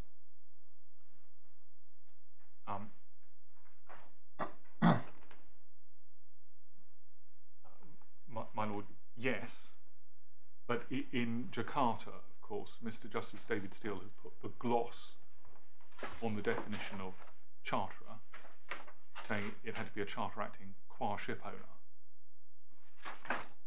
and Lord Justice Longmore, rightly in our submission, concluded that was not an appropriate gloss to place on the word charterer. Our approach is different, in that we're not saying that you put a gloss on the word charterer, but that you need to construe the claims in respect of which the charterer can limit, and at a more headline point than was relevant in Jakarta or the Aegean Sea, or indeed the Ocean Victory. That does not include claims by the ship owner. And I accept that that goes wider than anything that was concluded in those decisions. But that does not mean we're wrong if this point wasn't taken. So in Jakarta, essentially, the qua ship owner point was taken, but the point I advanced was not taken. And the only other point I'd make in respect to the insider-outsider point before, if I may, I move on to other points, is this. As my lord has said, the judge, in dealing with this point, relied on or put weight on the fact that if the insider-outsider point is correct, then we as owners could not limit if charterers brought a claim against us in respect of damage to the cargo when it was their cargo. And that's the point I dealt with my Lord Justice Mayors at the beginning of these submissions. As advanced in this court, the point is that point only cuts one way. This may be me being confused. What about the scenario where the owner has some cargo? That was the second point I was going Okay, you're going to cover that, thank you. And secondly, the judge said, well, the result of your case would be that if you brought a claim against the charterers for damage to our property that was not part of the ship, and the example that the judge gave was containers, then that would not be limitable either. And the only points there in response to that is, well, we agree, that's what the convention says. That doesn't undermine the validity of the point in one sense. So you say there would not be limitation. I just want to be clear about your position. If the ship owner has property on board, like a container, you'd say any claim in respect of it would not be limitable. If we were bringing a claim against the charterers, yes. And that was the point. The judge said, well, that would be slightly odd.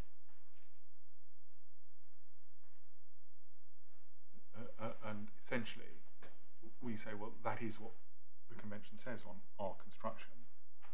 And it's certainly no odder than the consequences of our worked example if the convention means something else.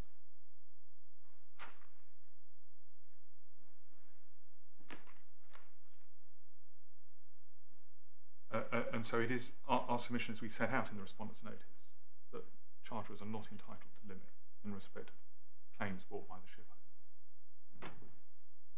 And can I then compendiously package that up to save repeating it in relation to each of the other heads that I'm going to deal with?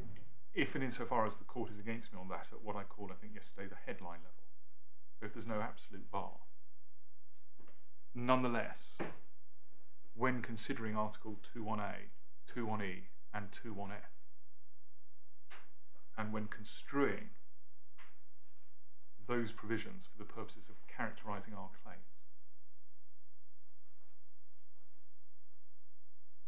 it is in respect of each of those subparagraphs legitimate to consider all the matters I've relied on in respect to the headliner, inside and outside.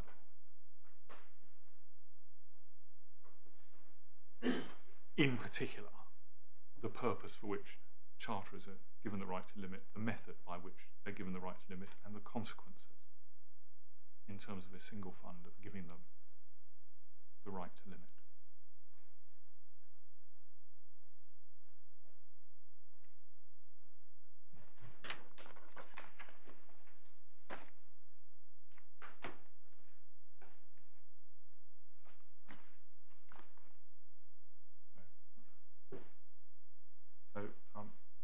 I'll move on, if I may, to issue 3. And in the numbering, that's my learned friend's issue 3, which I'm taking them out of order, but actually it becomes issue 3. Characterisation of the claims for damage to the vessel and consequential losses. And the suggestion that the judge wrongly grouped all the claims or characterised them as a single claim. And the starting point when considering this issue is the law as stated by Lord Justice Longmore in Jakarta. Just if we can turn that up again. Authorities Bundle, tab 15, page 276.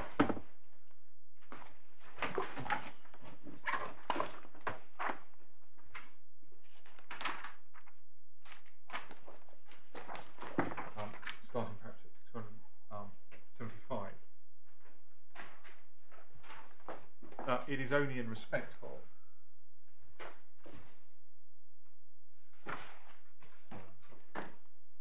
wrong reference.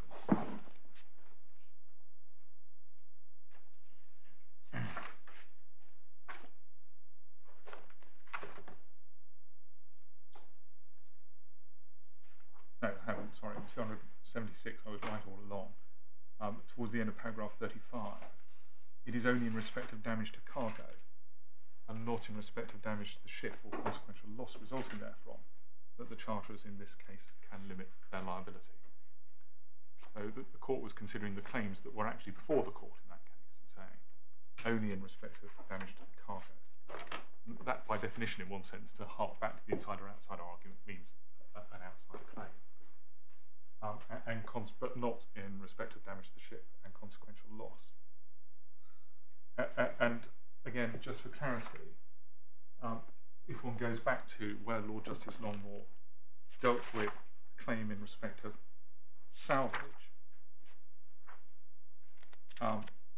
this is dealt with at the foot of page 274, right-hand column, and the top of page 275, left-hand column. So part of the owner's claim was to recover the amount it had paid the salvors who had salved the ship. And it is said there that the correct analysis of that claim, and I'm picking up actually by the bold line, which the court will have, if however a claim for loss of or damage to the ship is not itself a claim with Article 2.1a, claim for the amounts paid to salve the ship cannot be within 2.1a. Since it's not a claim in respect of loss of or damage to the property within that article, it may be that a claim to recover the costs incurred of salving a vessel is best understood as a claim for consequential loss resulting from the damage to the ship. So that's the illustration that Lord Justice Longmore gives, and why we look at the phrase damage to the ship and consequential loss. This issue was before the Supreme Court in Ocean Victory, but didn't in the end arise. But the question, which the way it was formulated, is useful if I can ask the court to have page 288 of the authorities bundle, tab 17. The issue as defined for the Supreme Court. If there was a breach of the safe port undertaking, is Daiichi entitled to limit its liability for guards' losses, or any, and if so, which of them? So the court was considering not just the whole of the losses, but any, and if so, which of them, as against Sinochart, and Sinochart turned against guard pursuant to section 185. And the answer that Lord Clark gave at paragraph 87, page 311, for the reasons I've given, which are essentially the same as those of the Court of Appeal in Jakarta, I would hold that if there were a breach of the safe port warranty, the charterers would not be entitled to limit their liability under the Convention in accordance with the limitation fund calculated by reference to the vessel. And it's important in our submission to note that in the Ocean Victory, the claim, which we see from page 287, was made up of 3 heads. Paragraph 6, the judge awarded the agreed value of the vessel, so that's the pure value of the vessel, damages in respect of liability for scopic expenses, damages for wreck removal expenses, and damage for the loss of hire. So this is a claim which included wreck removal expenses, and that included work in relation to the cargo. When the vessel foundered, she was still part laden with a cargo of iron ore.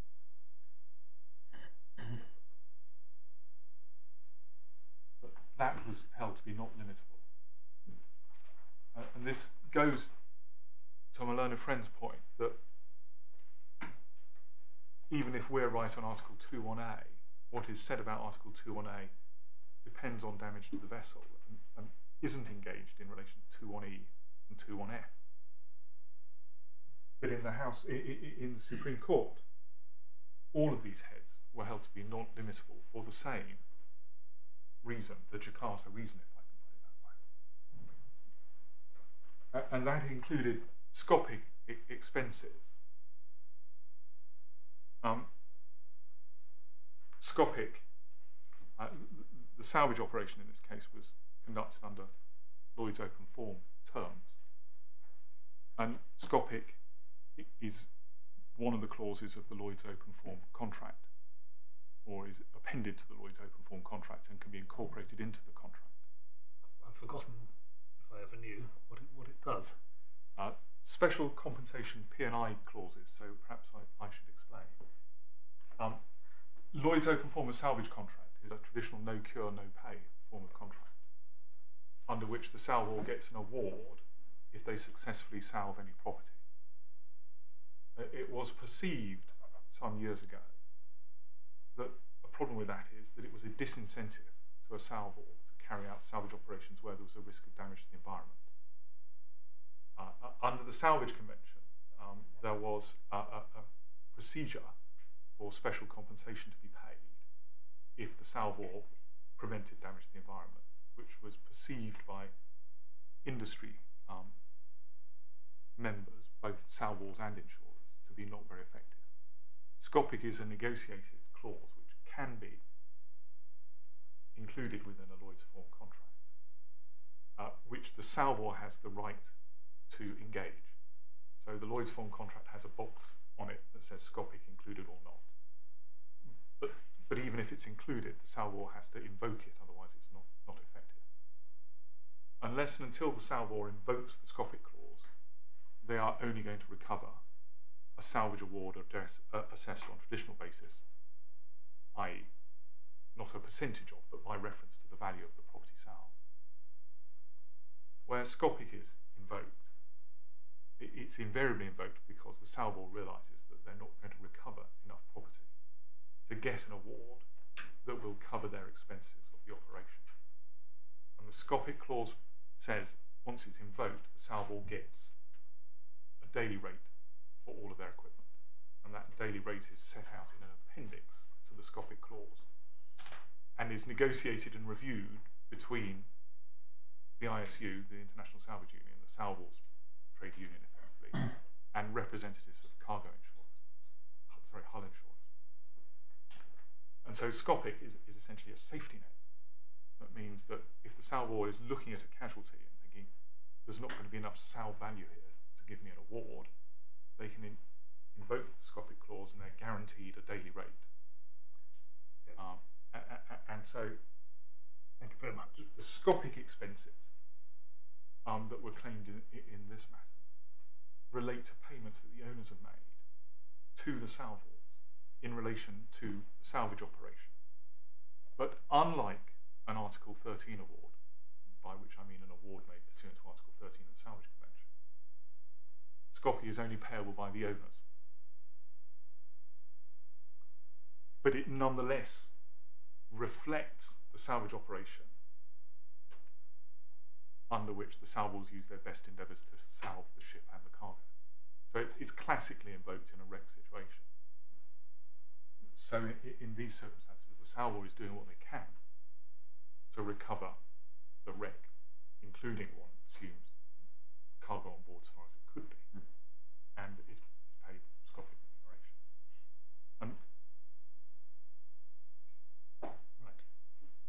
That expense, as well as the other wreck removal expenses, were held not permissible in the Ocean Victory on the same grounds as the pure repair cost.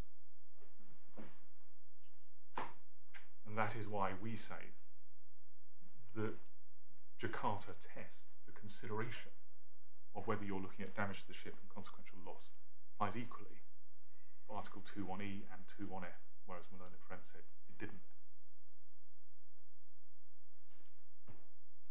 I've taken that point slightly out of turn, but I hope it was useful.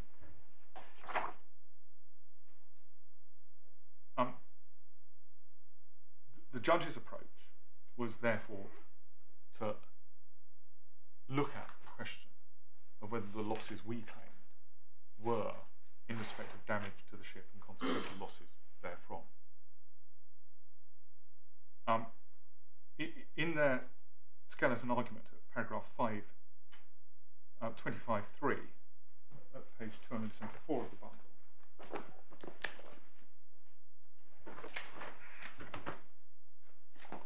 My learned friends rightly accept that a charterer is not entitled to limit its liability under Article 25.1a for damage to the ship itself. We say, actually that includes Article 2.1a. We say that applies to 2.1e and f as well for the reasons I've just given. They then say a charterer is not entitled to limit its liability under 2.1a for damage which is consequential on damage to the ship. And that again is correct, but also applies to E and F.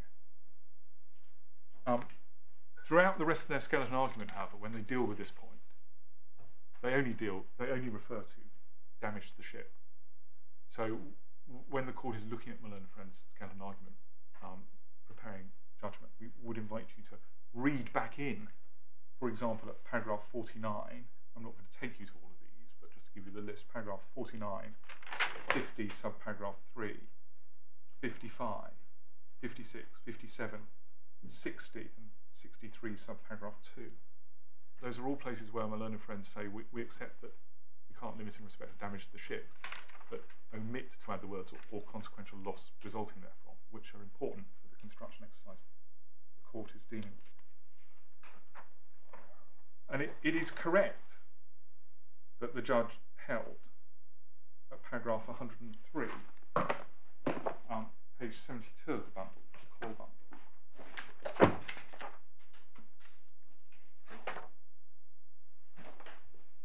that the correct claim characterisation in this case is that from the perspective of the amended convention, Conti made good in the arbitration a claim singular in respect of damage to the ship, including consequential loss resulting from having a damaged ship.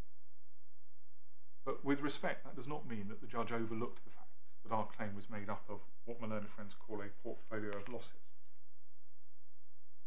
We had advanced, and the judge was well aware of this, numerous heads of claim.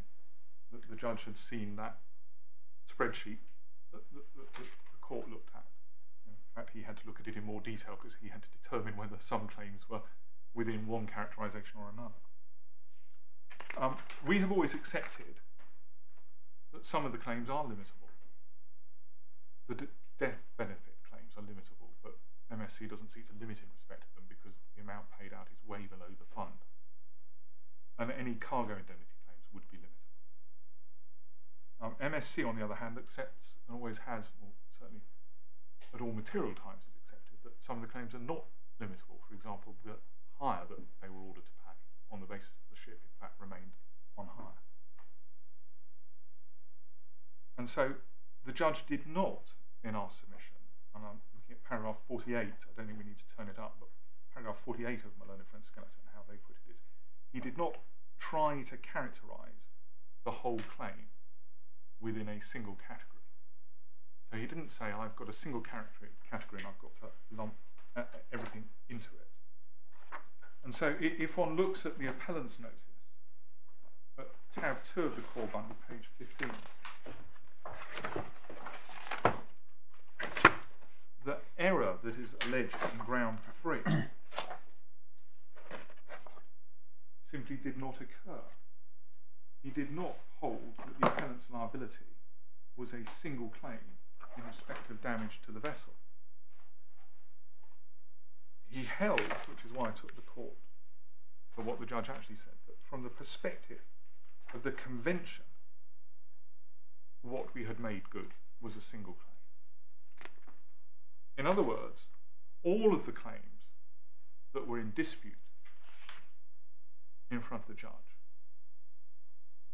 were properly characterised as claims for loss or damage resulting from the damage to the vessel and consequential loss thereon. And because they were all categorised in that way, they formed part of that singular claim. So he didn't start at the wrong end and say, I've got to squeeze everything into one category. He looked at all the claims and concluded that they were in fact all of that category. And so because he's looking at it from the perspective of limitation and undertaking the characterization process. He's undertaken precisely the right question. Task. So if one looks then at the approach that my learned friends contend for in paragraph 50 of their skeleton argument, page 281.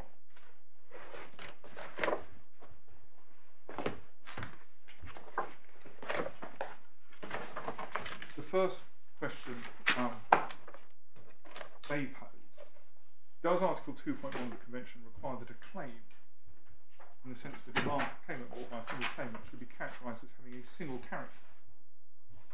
Or is the proper approach to consider a separate component as separate components? Claimants' claims for different heads of loss. We say that question simply doesn't arise. And the reason it doesn't arise is because the answer is no, for broadly the reasons that my learned friends then give out at paragraph 51 of their skeleton argument, although we dispute the reference to the judge's contrary approach. So no, Article 2.1 does not require a claim to be brought to be characterised as having a single character. But that is not what the judge did. And in that respect, my learned friend is right to point out that in the Aegean Sea, there were 6 heads of claim considered by the judge. I think he suggests that there were 2 heads of claim in the CMA Jakarta. If we could just turn up Jakarta again at tab 16 of the authorities bundle.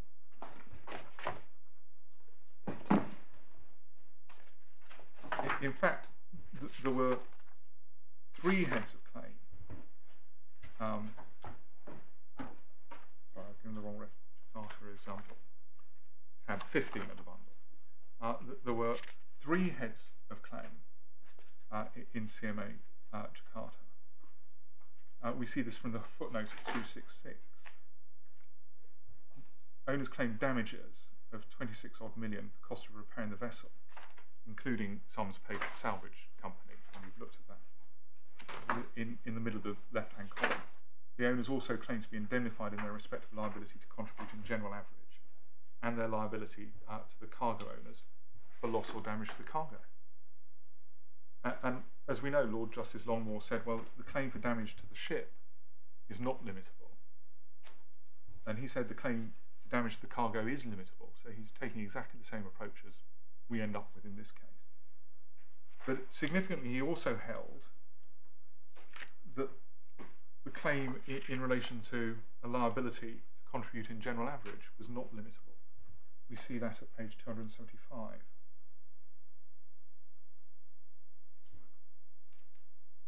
Left-hand column, paragraph 30.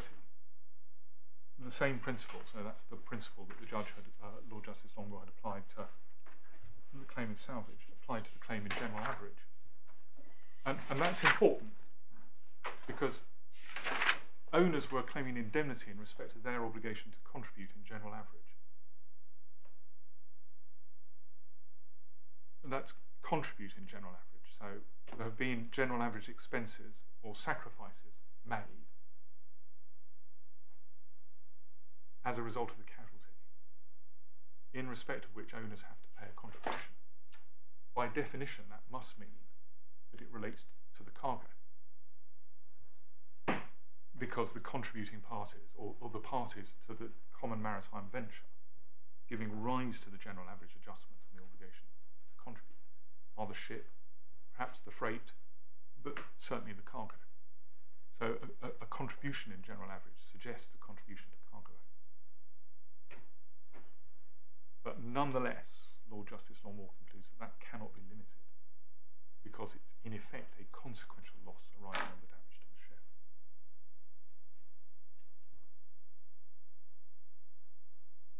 But also, and perhaps more importantly for this respect, as well as the 3 headline claims, the claim for 26 odd million in respect of damage to the vessel was in fact made up of 8 separate items. We see that from the first sentence of paragraph 29.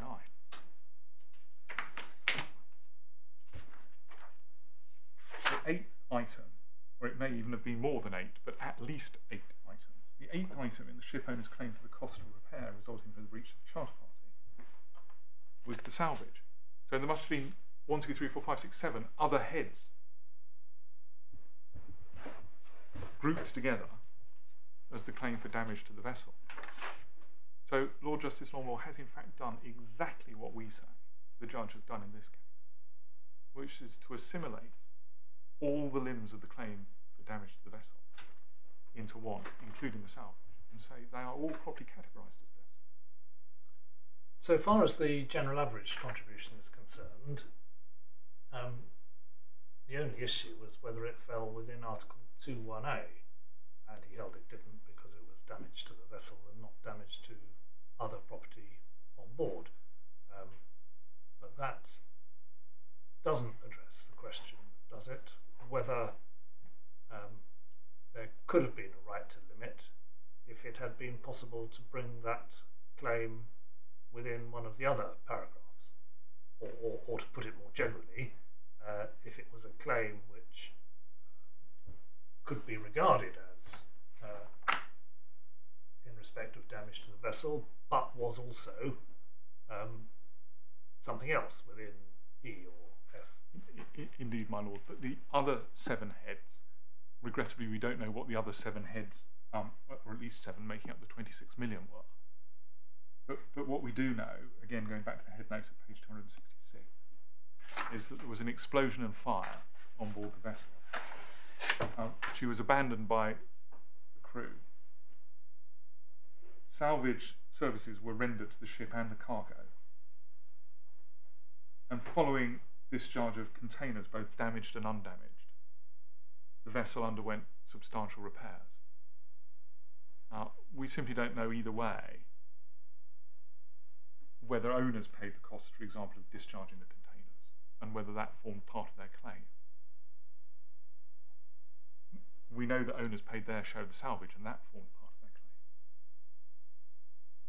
But what we do know is that at least 8 heads were put forward as damage to the vessel, and they were all treated for those purposes as a single claim, which is exactly the approach that Mr. Justice Andrew Baker took in our case.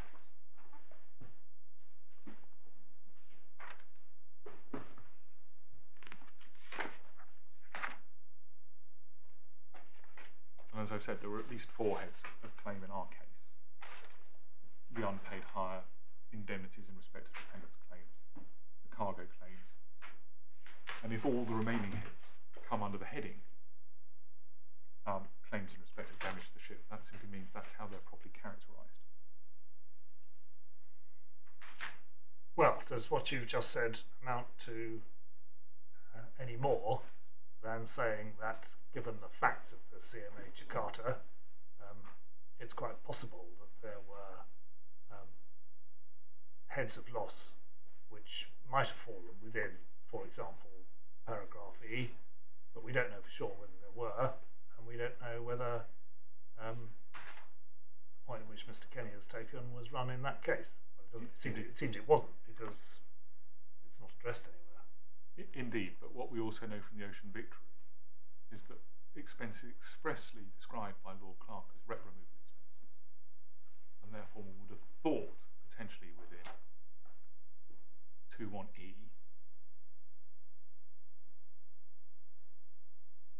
if there was any cargo involved. I can't say 2.1d because 2.1d doesn't form part of English law. We derogated from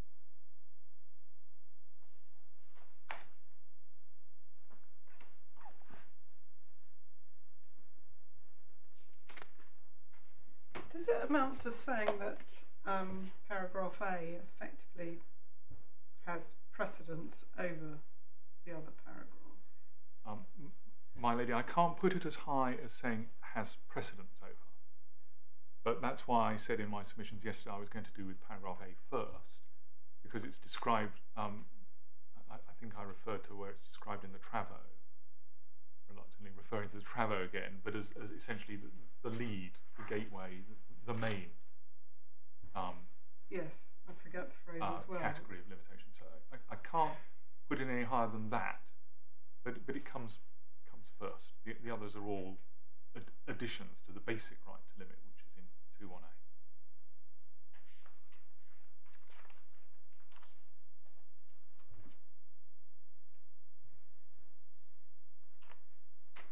And so, because MSC concedes that a charterer can't limit under 2.1a in respect of damage to the ship or consequential loss, that gives rise. I was looking at my learned friend's questions he poses at paragraph 50 of his skeleton argument. Gives rise to the second question, which is at paragraph 53. He says, what is the proper approach to categorisation, and are all heads of loss claimed by Kent County to be categorised as or only as claims in respect of damage to the ship? We would suggest that the correct approach is characterisation. I was looking at the character of the claim, not categorisation. One is not trying to shoehorn any particular claim into a particular category. But we wouldn't particularly disagree with what MSC says the right test at paragraph 52, which is you need to consider how each head of loss should be fairly or properly characterised. But with one gloss, that means characterised for limitation purposes. That is to say, bearing in mind the purpose for which charterers are given the right to limit. And indeed, my learned friends say that their approach underlies, this is their footnote 24, the judge's approach.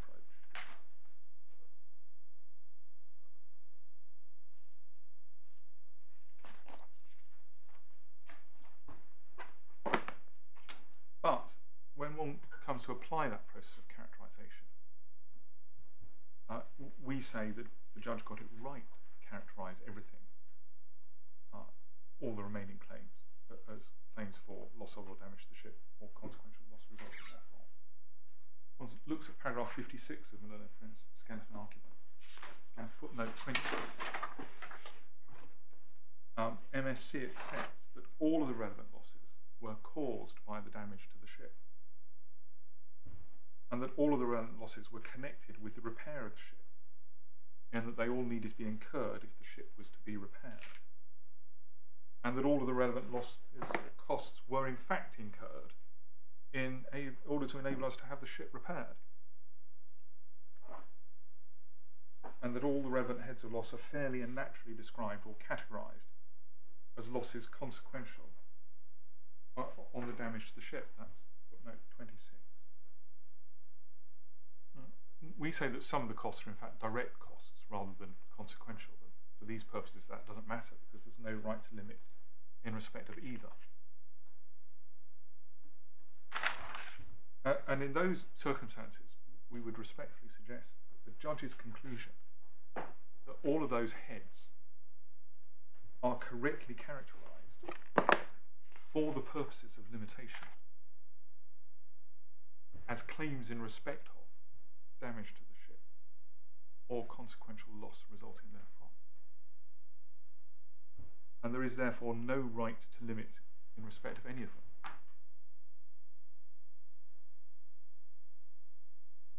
And in some ways, my learned friend's point was, well, that may be right for 2.1a, but it doesn't then go on to be applicable to 2.1e and f. But the reason that's the right answer for 2.1a is found in the fact that it can't be supposed that it was ever the intention of those drafting the conventions, I use the word conventions advisedly in this context, but even if I was limited to the 76th convention, the convention, that a charterer should have the right to limit liability by reference to the tonnage of the ship that he has caused damage to. And that is the rationale of Mr. Justice Thomas, Mr. Justice David Steele, Lord Justice Longmore and Lord Clark. They all refer to the fact that it cannot have been intended that the charterer should be entitled to limit he has damaged the ship by reference to the tonnage of the ship. And even though 2.1e and 2.1f are not engaged by the damage,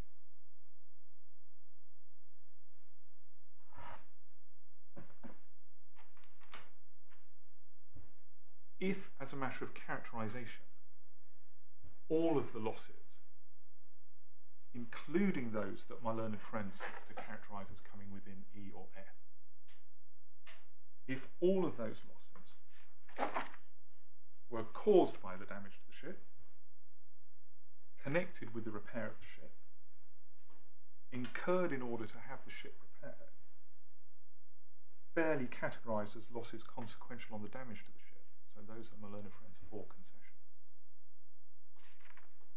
then all of those losses engaged the same reasoning, which is that it cannot have been the intention that the charterer can limit those claims by reference to the tonnage of the ship that they have damaged.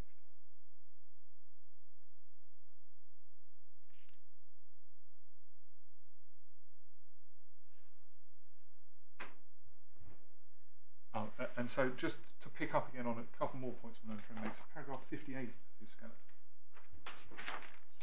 He says that it cannot be right to say that simply because a cost needs to be incurred to repair the vessel, then a claim for that cost is ipso facto not limitable.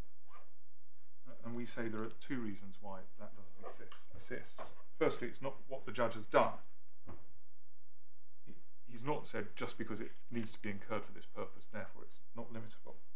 He's carried out a wider examination of the facts, as is clear from the findings of fact that I emphasised yesterday and this morning. But secondly, why, we would suggest rhetorically, can't that be right? If a cost needs to be incurred in order to repair the vessel, and the owner intends to and does incur it because he does repair the vessel, then why is that cost not properly viewed as loss and damage to the ship and consequential loss arising?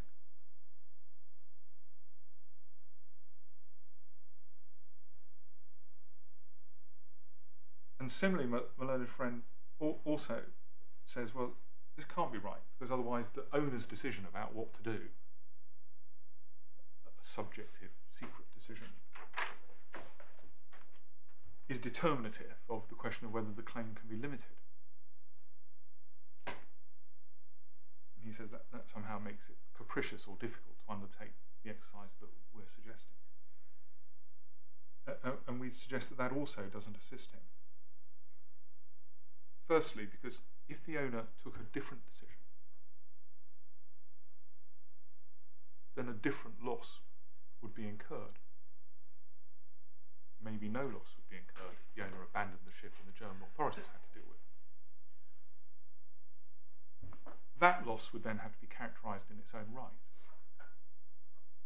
The fact that the characterisation process is affected by the owner's decision is simply a consequence of the fact that the owner has to make decisions about what to do with his damaged ship. It doesn't invalidate the exercise that the judge undertook. And following on from that, the owner's decision as to what steps to take in response to the casualty is always going to crystallise the loss and therefore be relevant to the purposes of characterisation. The owner's decision-making process, whether to engage salvors, which salvors to engage, which port of refuge to go to, when to accept redelivery, whether to repair the vessel. All of these decisions that are the owner's decisions will affect what expenses are incurred by the owner, what, if any, expenses are incurred by third parties. And so the vessel might repair the vessel, the owner might repair the vessel or scrap her or sell her as she is to someone enterprising who thinks they can repair her. or simply abandon her, as the court is aware we threaten to do. And all those would crystallise different losses, which would need to be characterised, and different considerations would come into play. But even taking matters to the next logical step, even if, say, we decided to scrap the vessel, we would still have been scrapping her because she was damaged.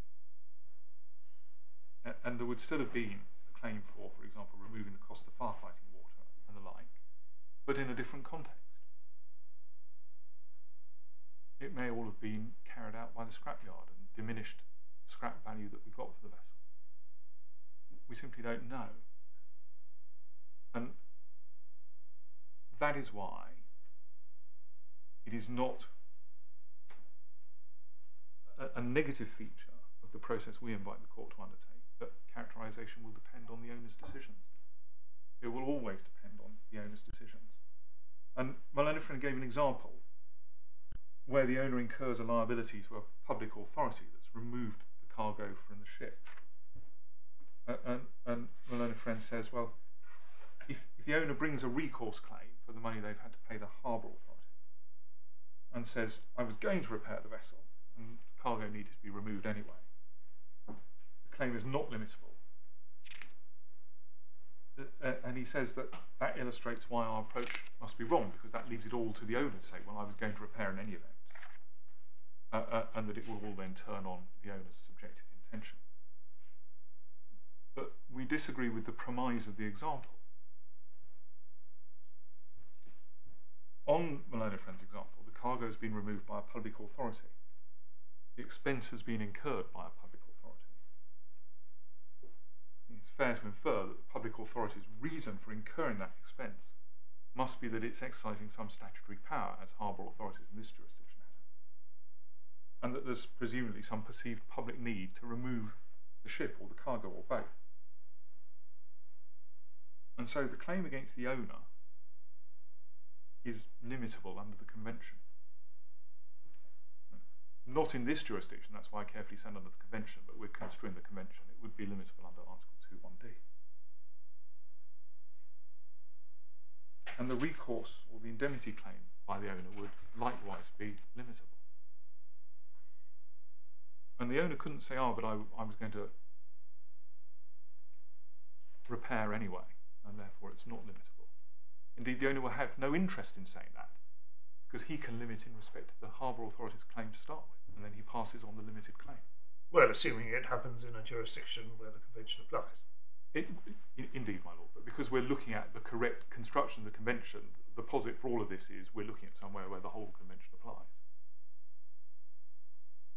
Well, the question of limiting claims by owner against charterer originating outside those parties is only relevant if the claim against the owner by the third party is not limitable, because otherwise it doesn't arise.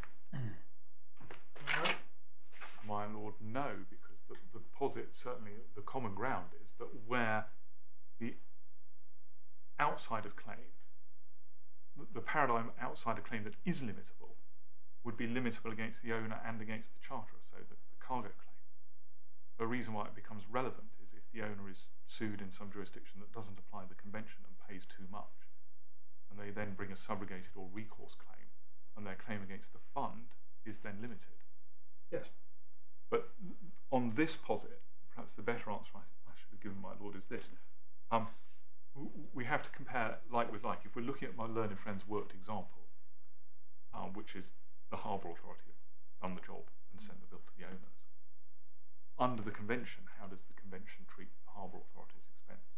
Well, as a limitable claim against the owner, and therefore limitable by the owner, limitable when the owner claims over against the charterer. And so that's how the convention would treat that expense. But in any event, even if my learned friend were right, and that claim would not be limitable, there's nothing surprising about the result, because where the public authority, in exercise of its power, incurs the cost and claims against the owner, as I said, there must be a reason. That they're doing it for their public authority reason.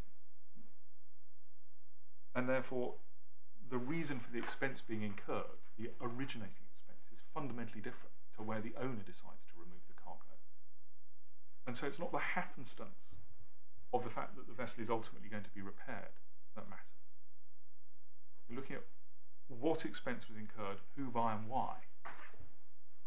And if a harbour authority it incurs an expense, a wreck removal expense, passes it on to the owner, and they incur it because, assuming they're not acting ultra vires, they incur it because they have the power to do so under an act that, for parliamentary reasons, gives them the power to remove the wreck, then that's why the expense has been incurred.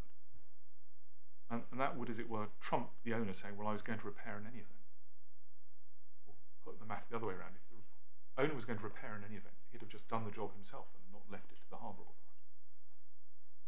And so on my learned friend's worked example, whether or not the harbour authority's claim would be limitable would depend on whether 2.1d was in force in the jurisdiction in question. But the limitability of the claim would not turn on the owner just saying, well, I was going to repair.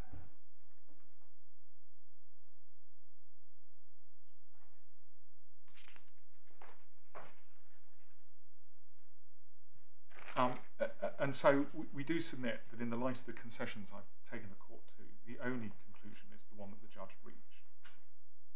And the final arguments my learned friends take in response to paragraphs 61 and 62 of their skeleton, where they say in the present case, given that the costs of discharging decontaminating cargo were principally or primarily or directly costs of removing cargo from the ship, and this is somewhat foreshadowing the submissions we'll come on to this afternoon on E and F, that they shouldn't have been categorised by the judge as costs that were arising out of the damage to the vessel and consequential loss. And in our submission, that argument is not open to my learned friend. There's no finding of fact that these costs were principally, primarily, or directly incurred for any purpose other than the findings of fact that I took my lord and my lady to yesterday. And the simple fact that some of these costs, and I carefully say some of them, can be described as costs of removing the cargo or even decontaminating the cargo, it is not relevant because the court is engaged in characterising the claims for the purposes of the convention. And that's a convention that distinguishes between limitable and non-limitable claims. So what matters is the substance of what is occurring. And my learned friends also say that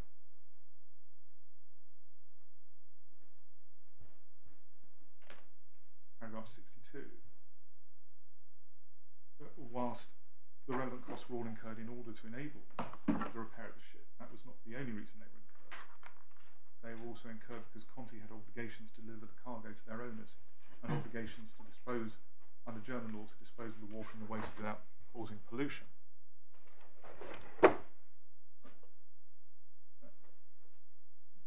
Firstly, as far as we're aware, there's no finding that we were obliged to deliver the cargo to its owners. Our primary obligation would have been to comply with MSC's orders as to the cargo. As bailees of the cargo from MSC, the owners may have been entitled, depending on German law, which is where the cargo was, to demand delivery up. But our principal obligation would be to deliver the cargo back to MSC, who had bailed the cargo to us. Wouldn't you have obligations to the cargo owners under the bills of lading? They were all MSC bills of lading. So MSC was the contractual carrier for the purposes of all the contracts of carriage. And the fact that we were under an obligation to dispose of the firefighting water and the waste is again irrelevant, because those obligations were only engaged once we had decided when and where to discharge it.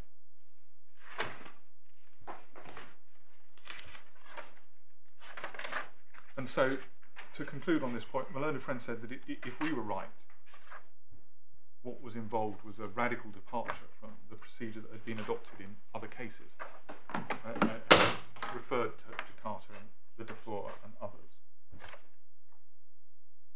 But with respect, what we say is the approach that we advocate of looking at the claims, concluding that they are all properly characterised as being in respect of damage to certain consequential loss, and therefore not limitable, is exactly the approach that was taken by the Court of Appeal in Jakarta and the Supreme Court in Ocean Victory. And if we're right on this point, my learned friends accept, they said so in terms in their permission to appeal skeleton, and I think in their notice of appeal they don't repeat it in their skeleton argument, but I assume the concession is still made. If we're right on this point, that's an end of the matter. We don't need to go on to consider anything else. In other words, if the judge was right in his approach to characterisation, his overall approach. Nonetheless, I will go on to look at A, E, and F. I hope relatively briefly, because like my learned friend, I've covered much of the ground in my more general submissions. If I can start with A, I won't finish A before lunch, but I'll Don't mix it up. To be entitled to limit under 2.1a, if we could just have 2.1a open. I'm sure the court's familiar with it by now, but remind us.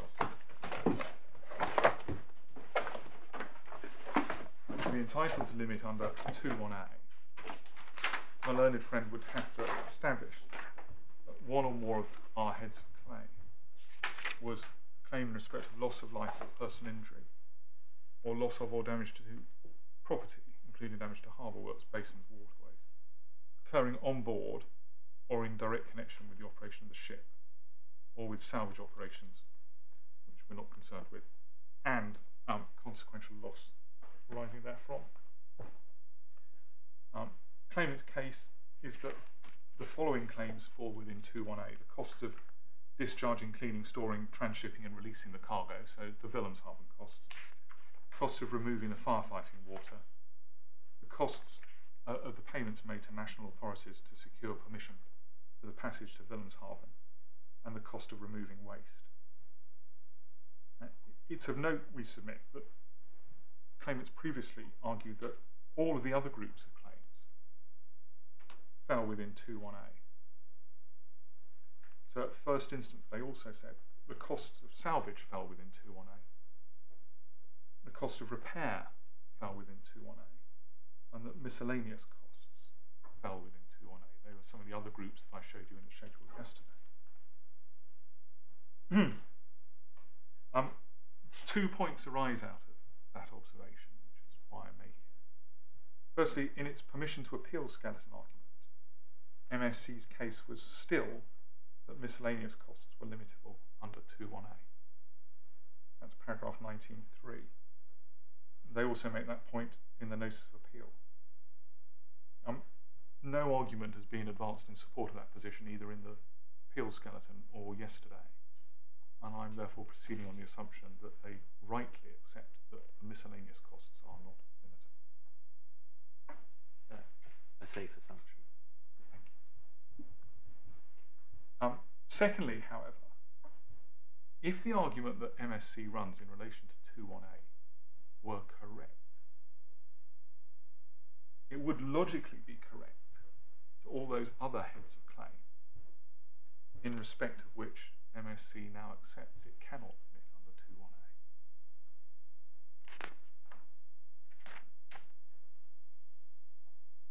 2.1a. My learned friend's case is that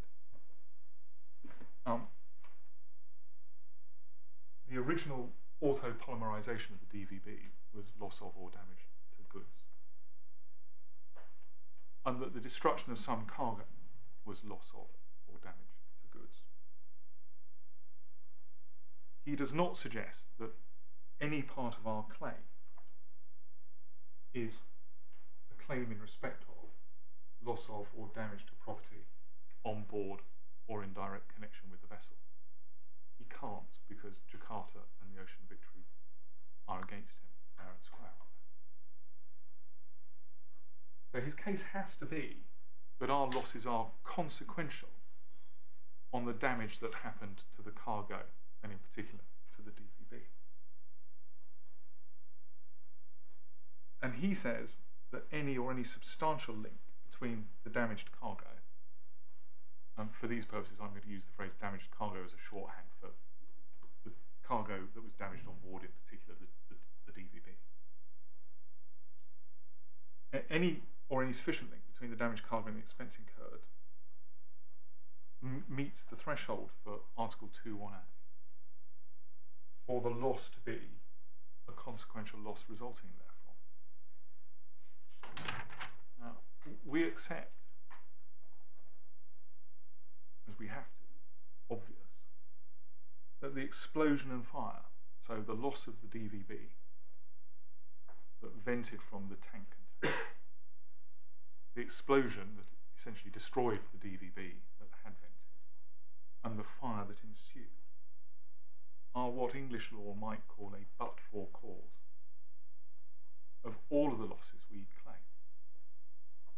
Because if there had been no venting of the dangerous cargo and no explosion, none of what happened would have happened.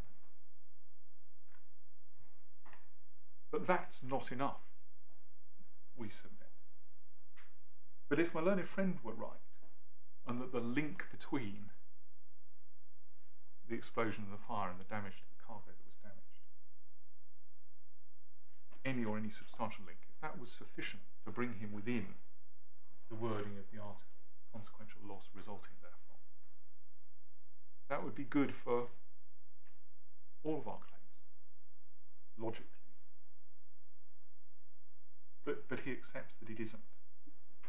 And that, in our respectful submission, ought to be an end of the matter.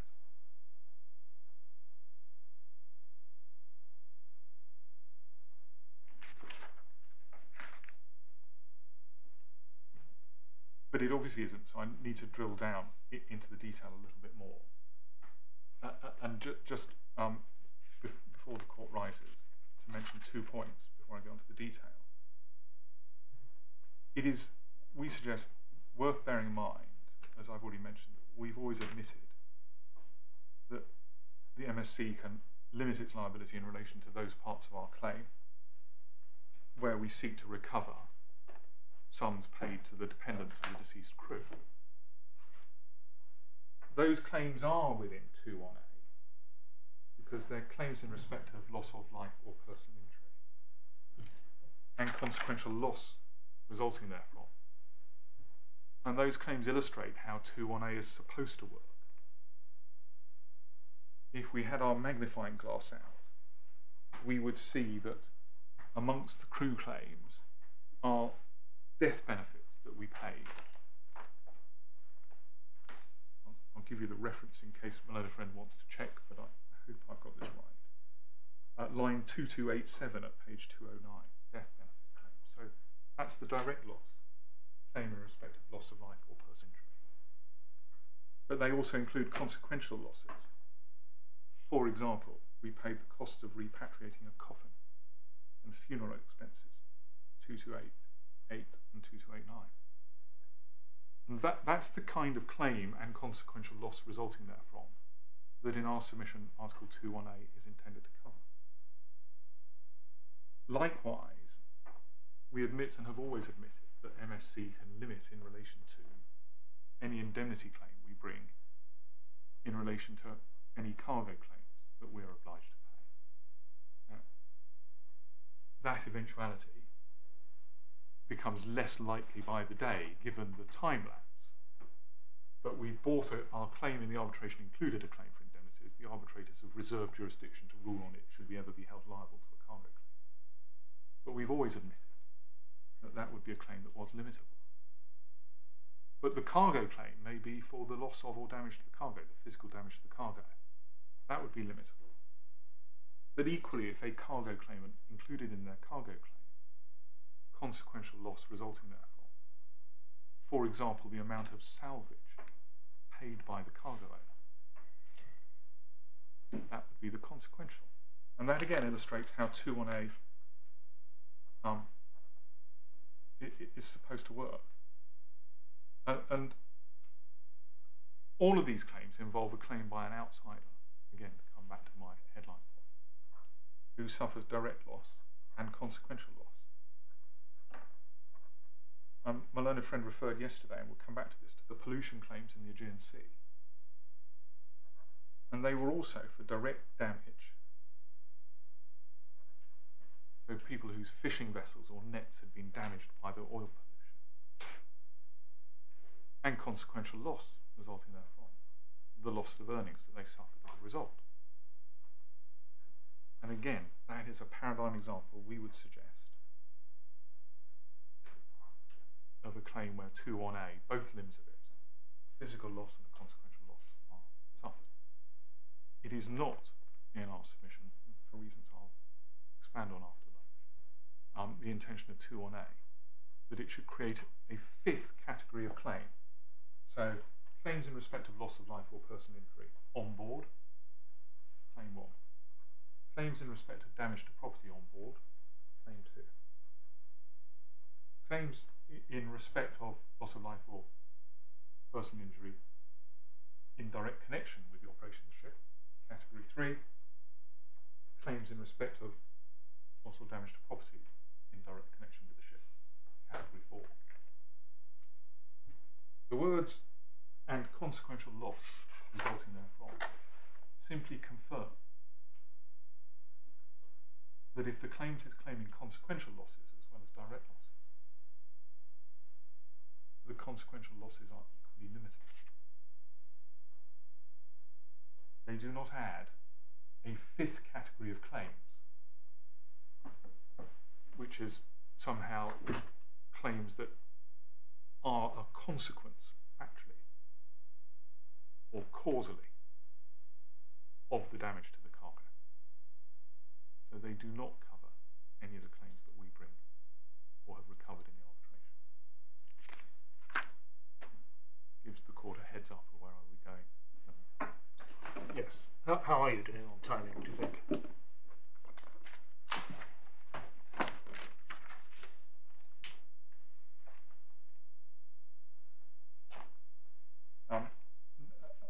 I have to say that I am behind schedule, but not too far behind schedule. Right. And I suspect not irrecoverably behind schedule, with some careful pruning with Mr. Walsh's assistance over the Good. Well, I think since the way you're now putting the insider-outsider point is a bit different from the way you put it below, you will need to leave Mr. Kenny some time to deal with that. All right. Sorry, you want to say something? I was only going to ask in that context what time the court will be sitting to this afternoon.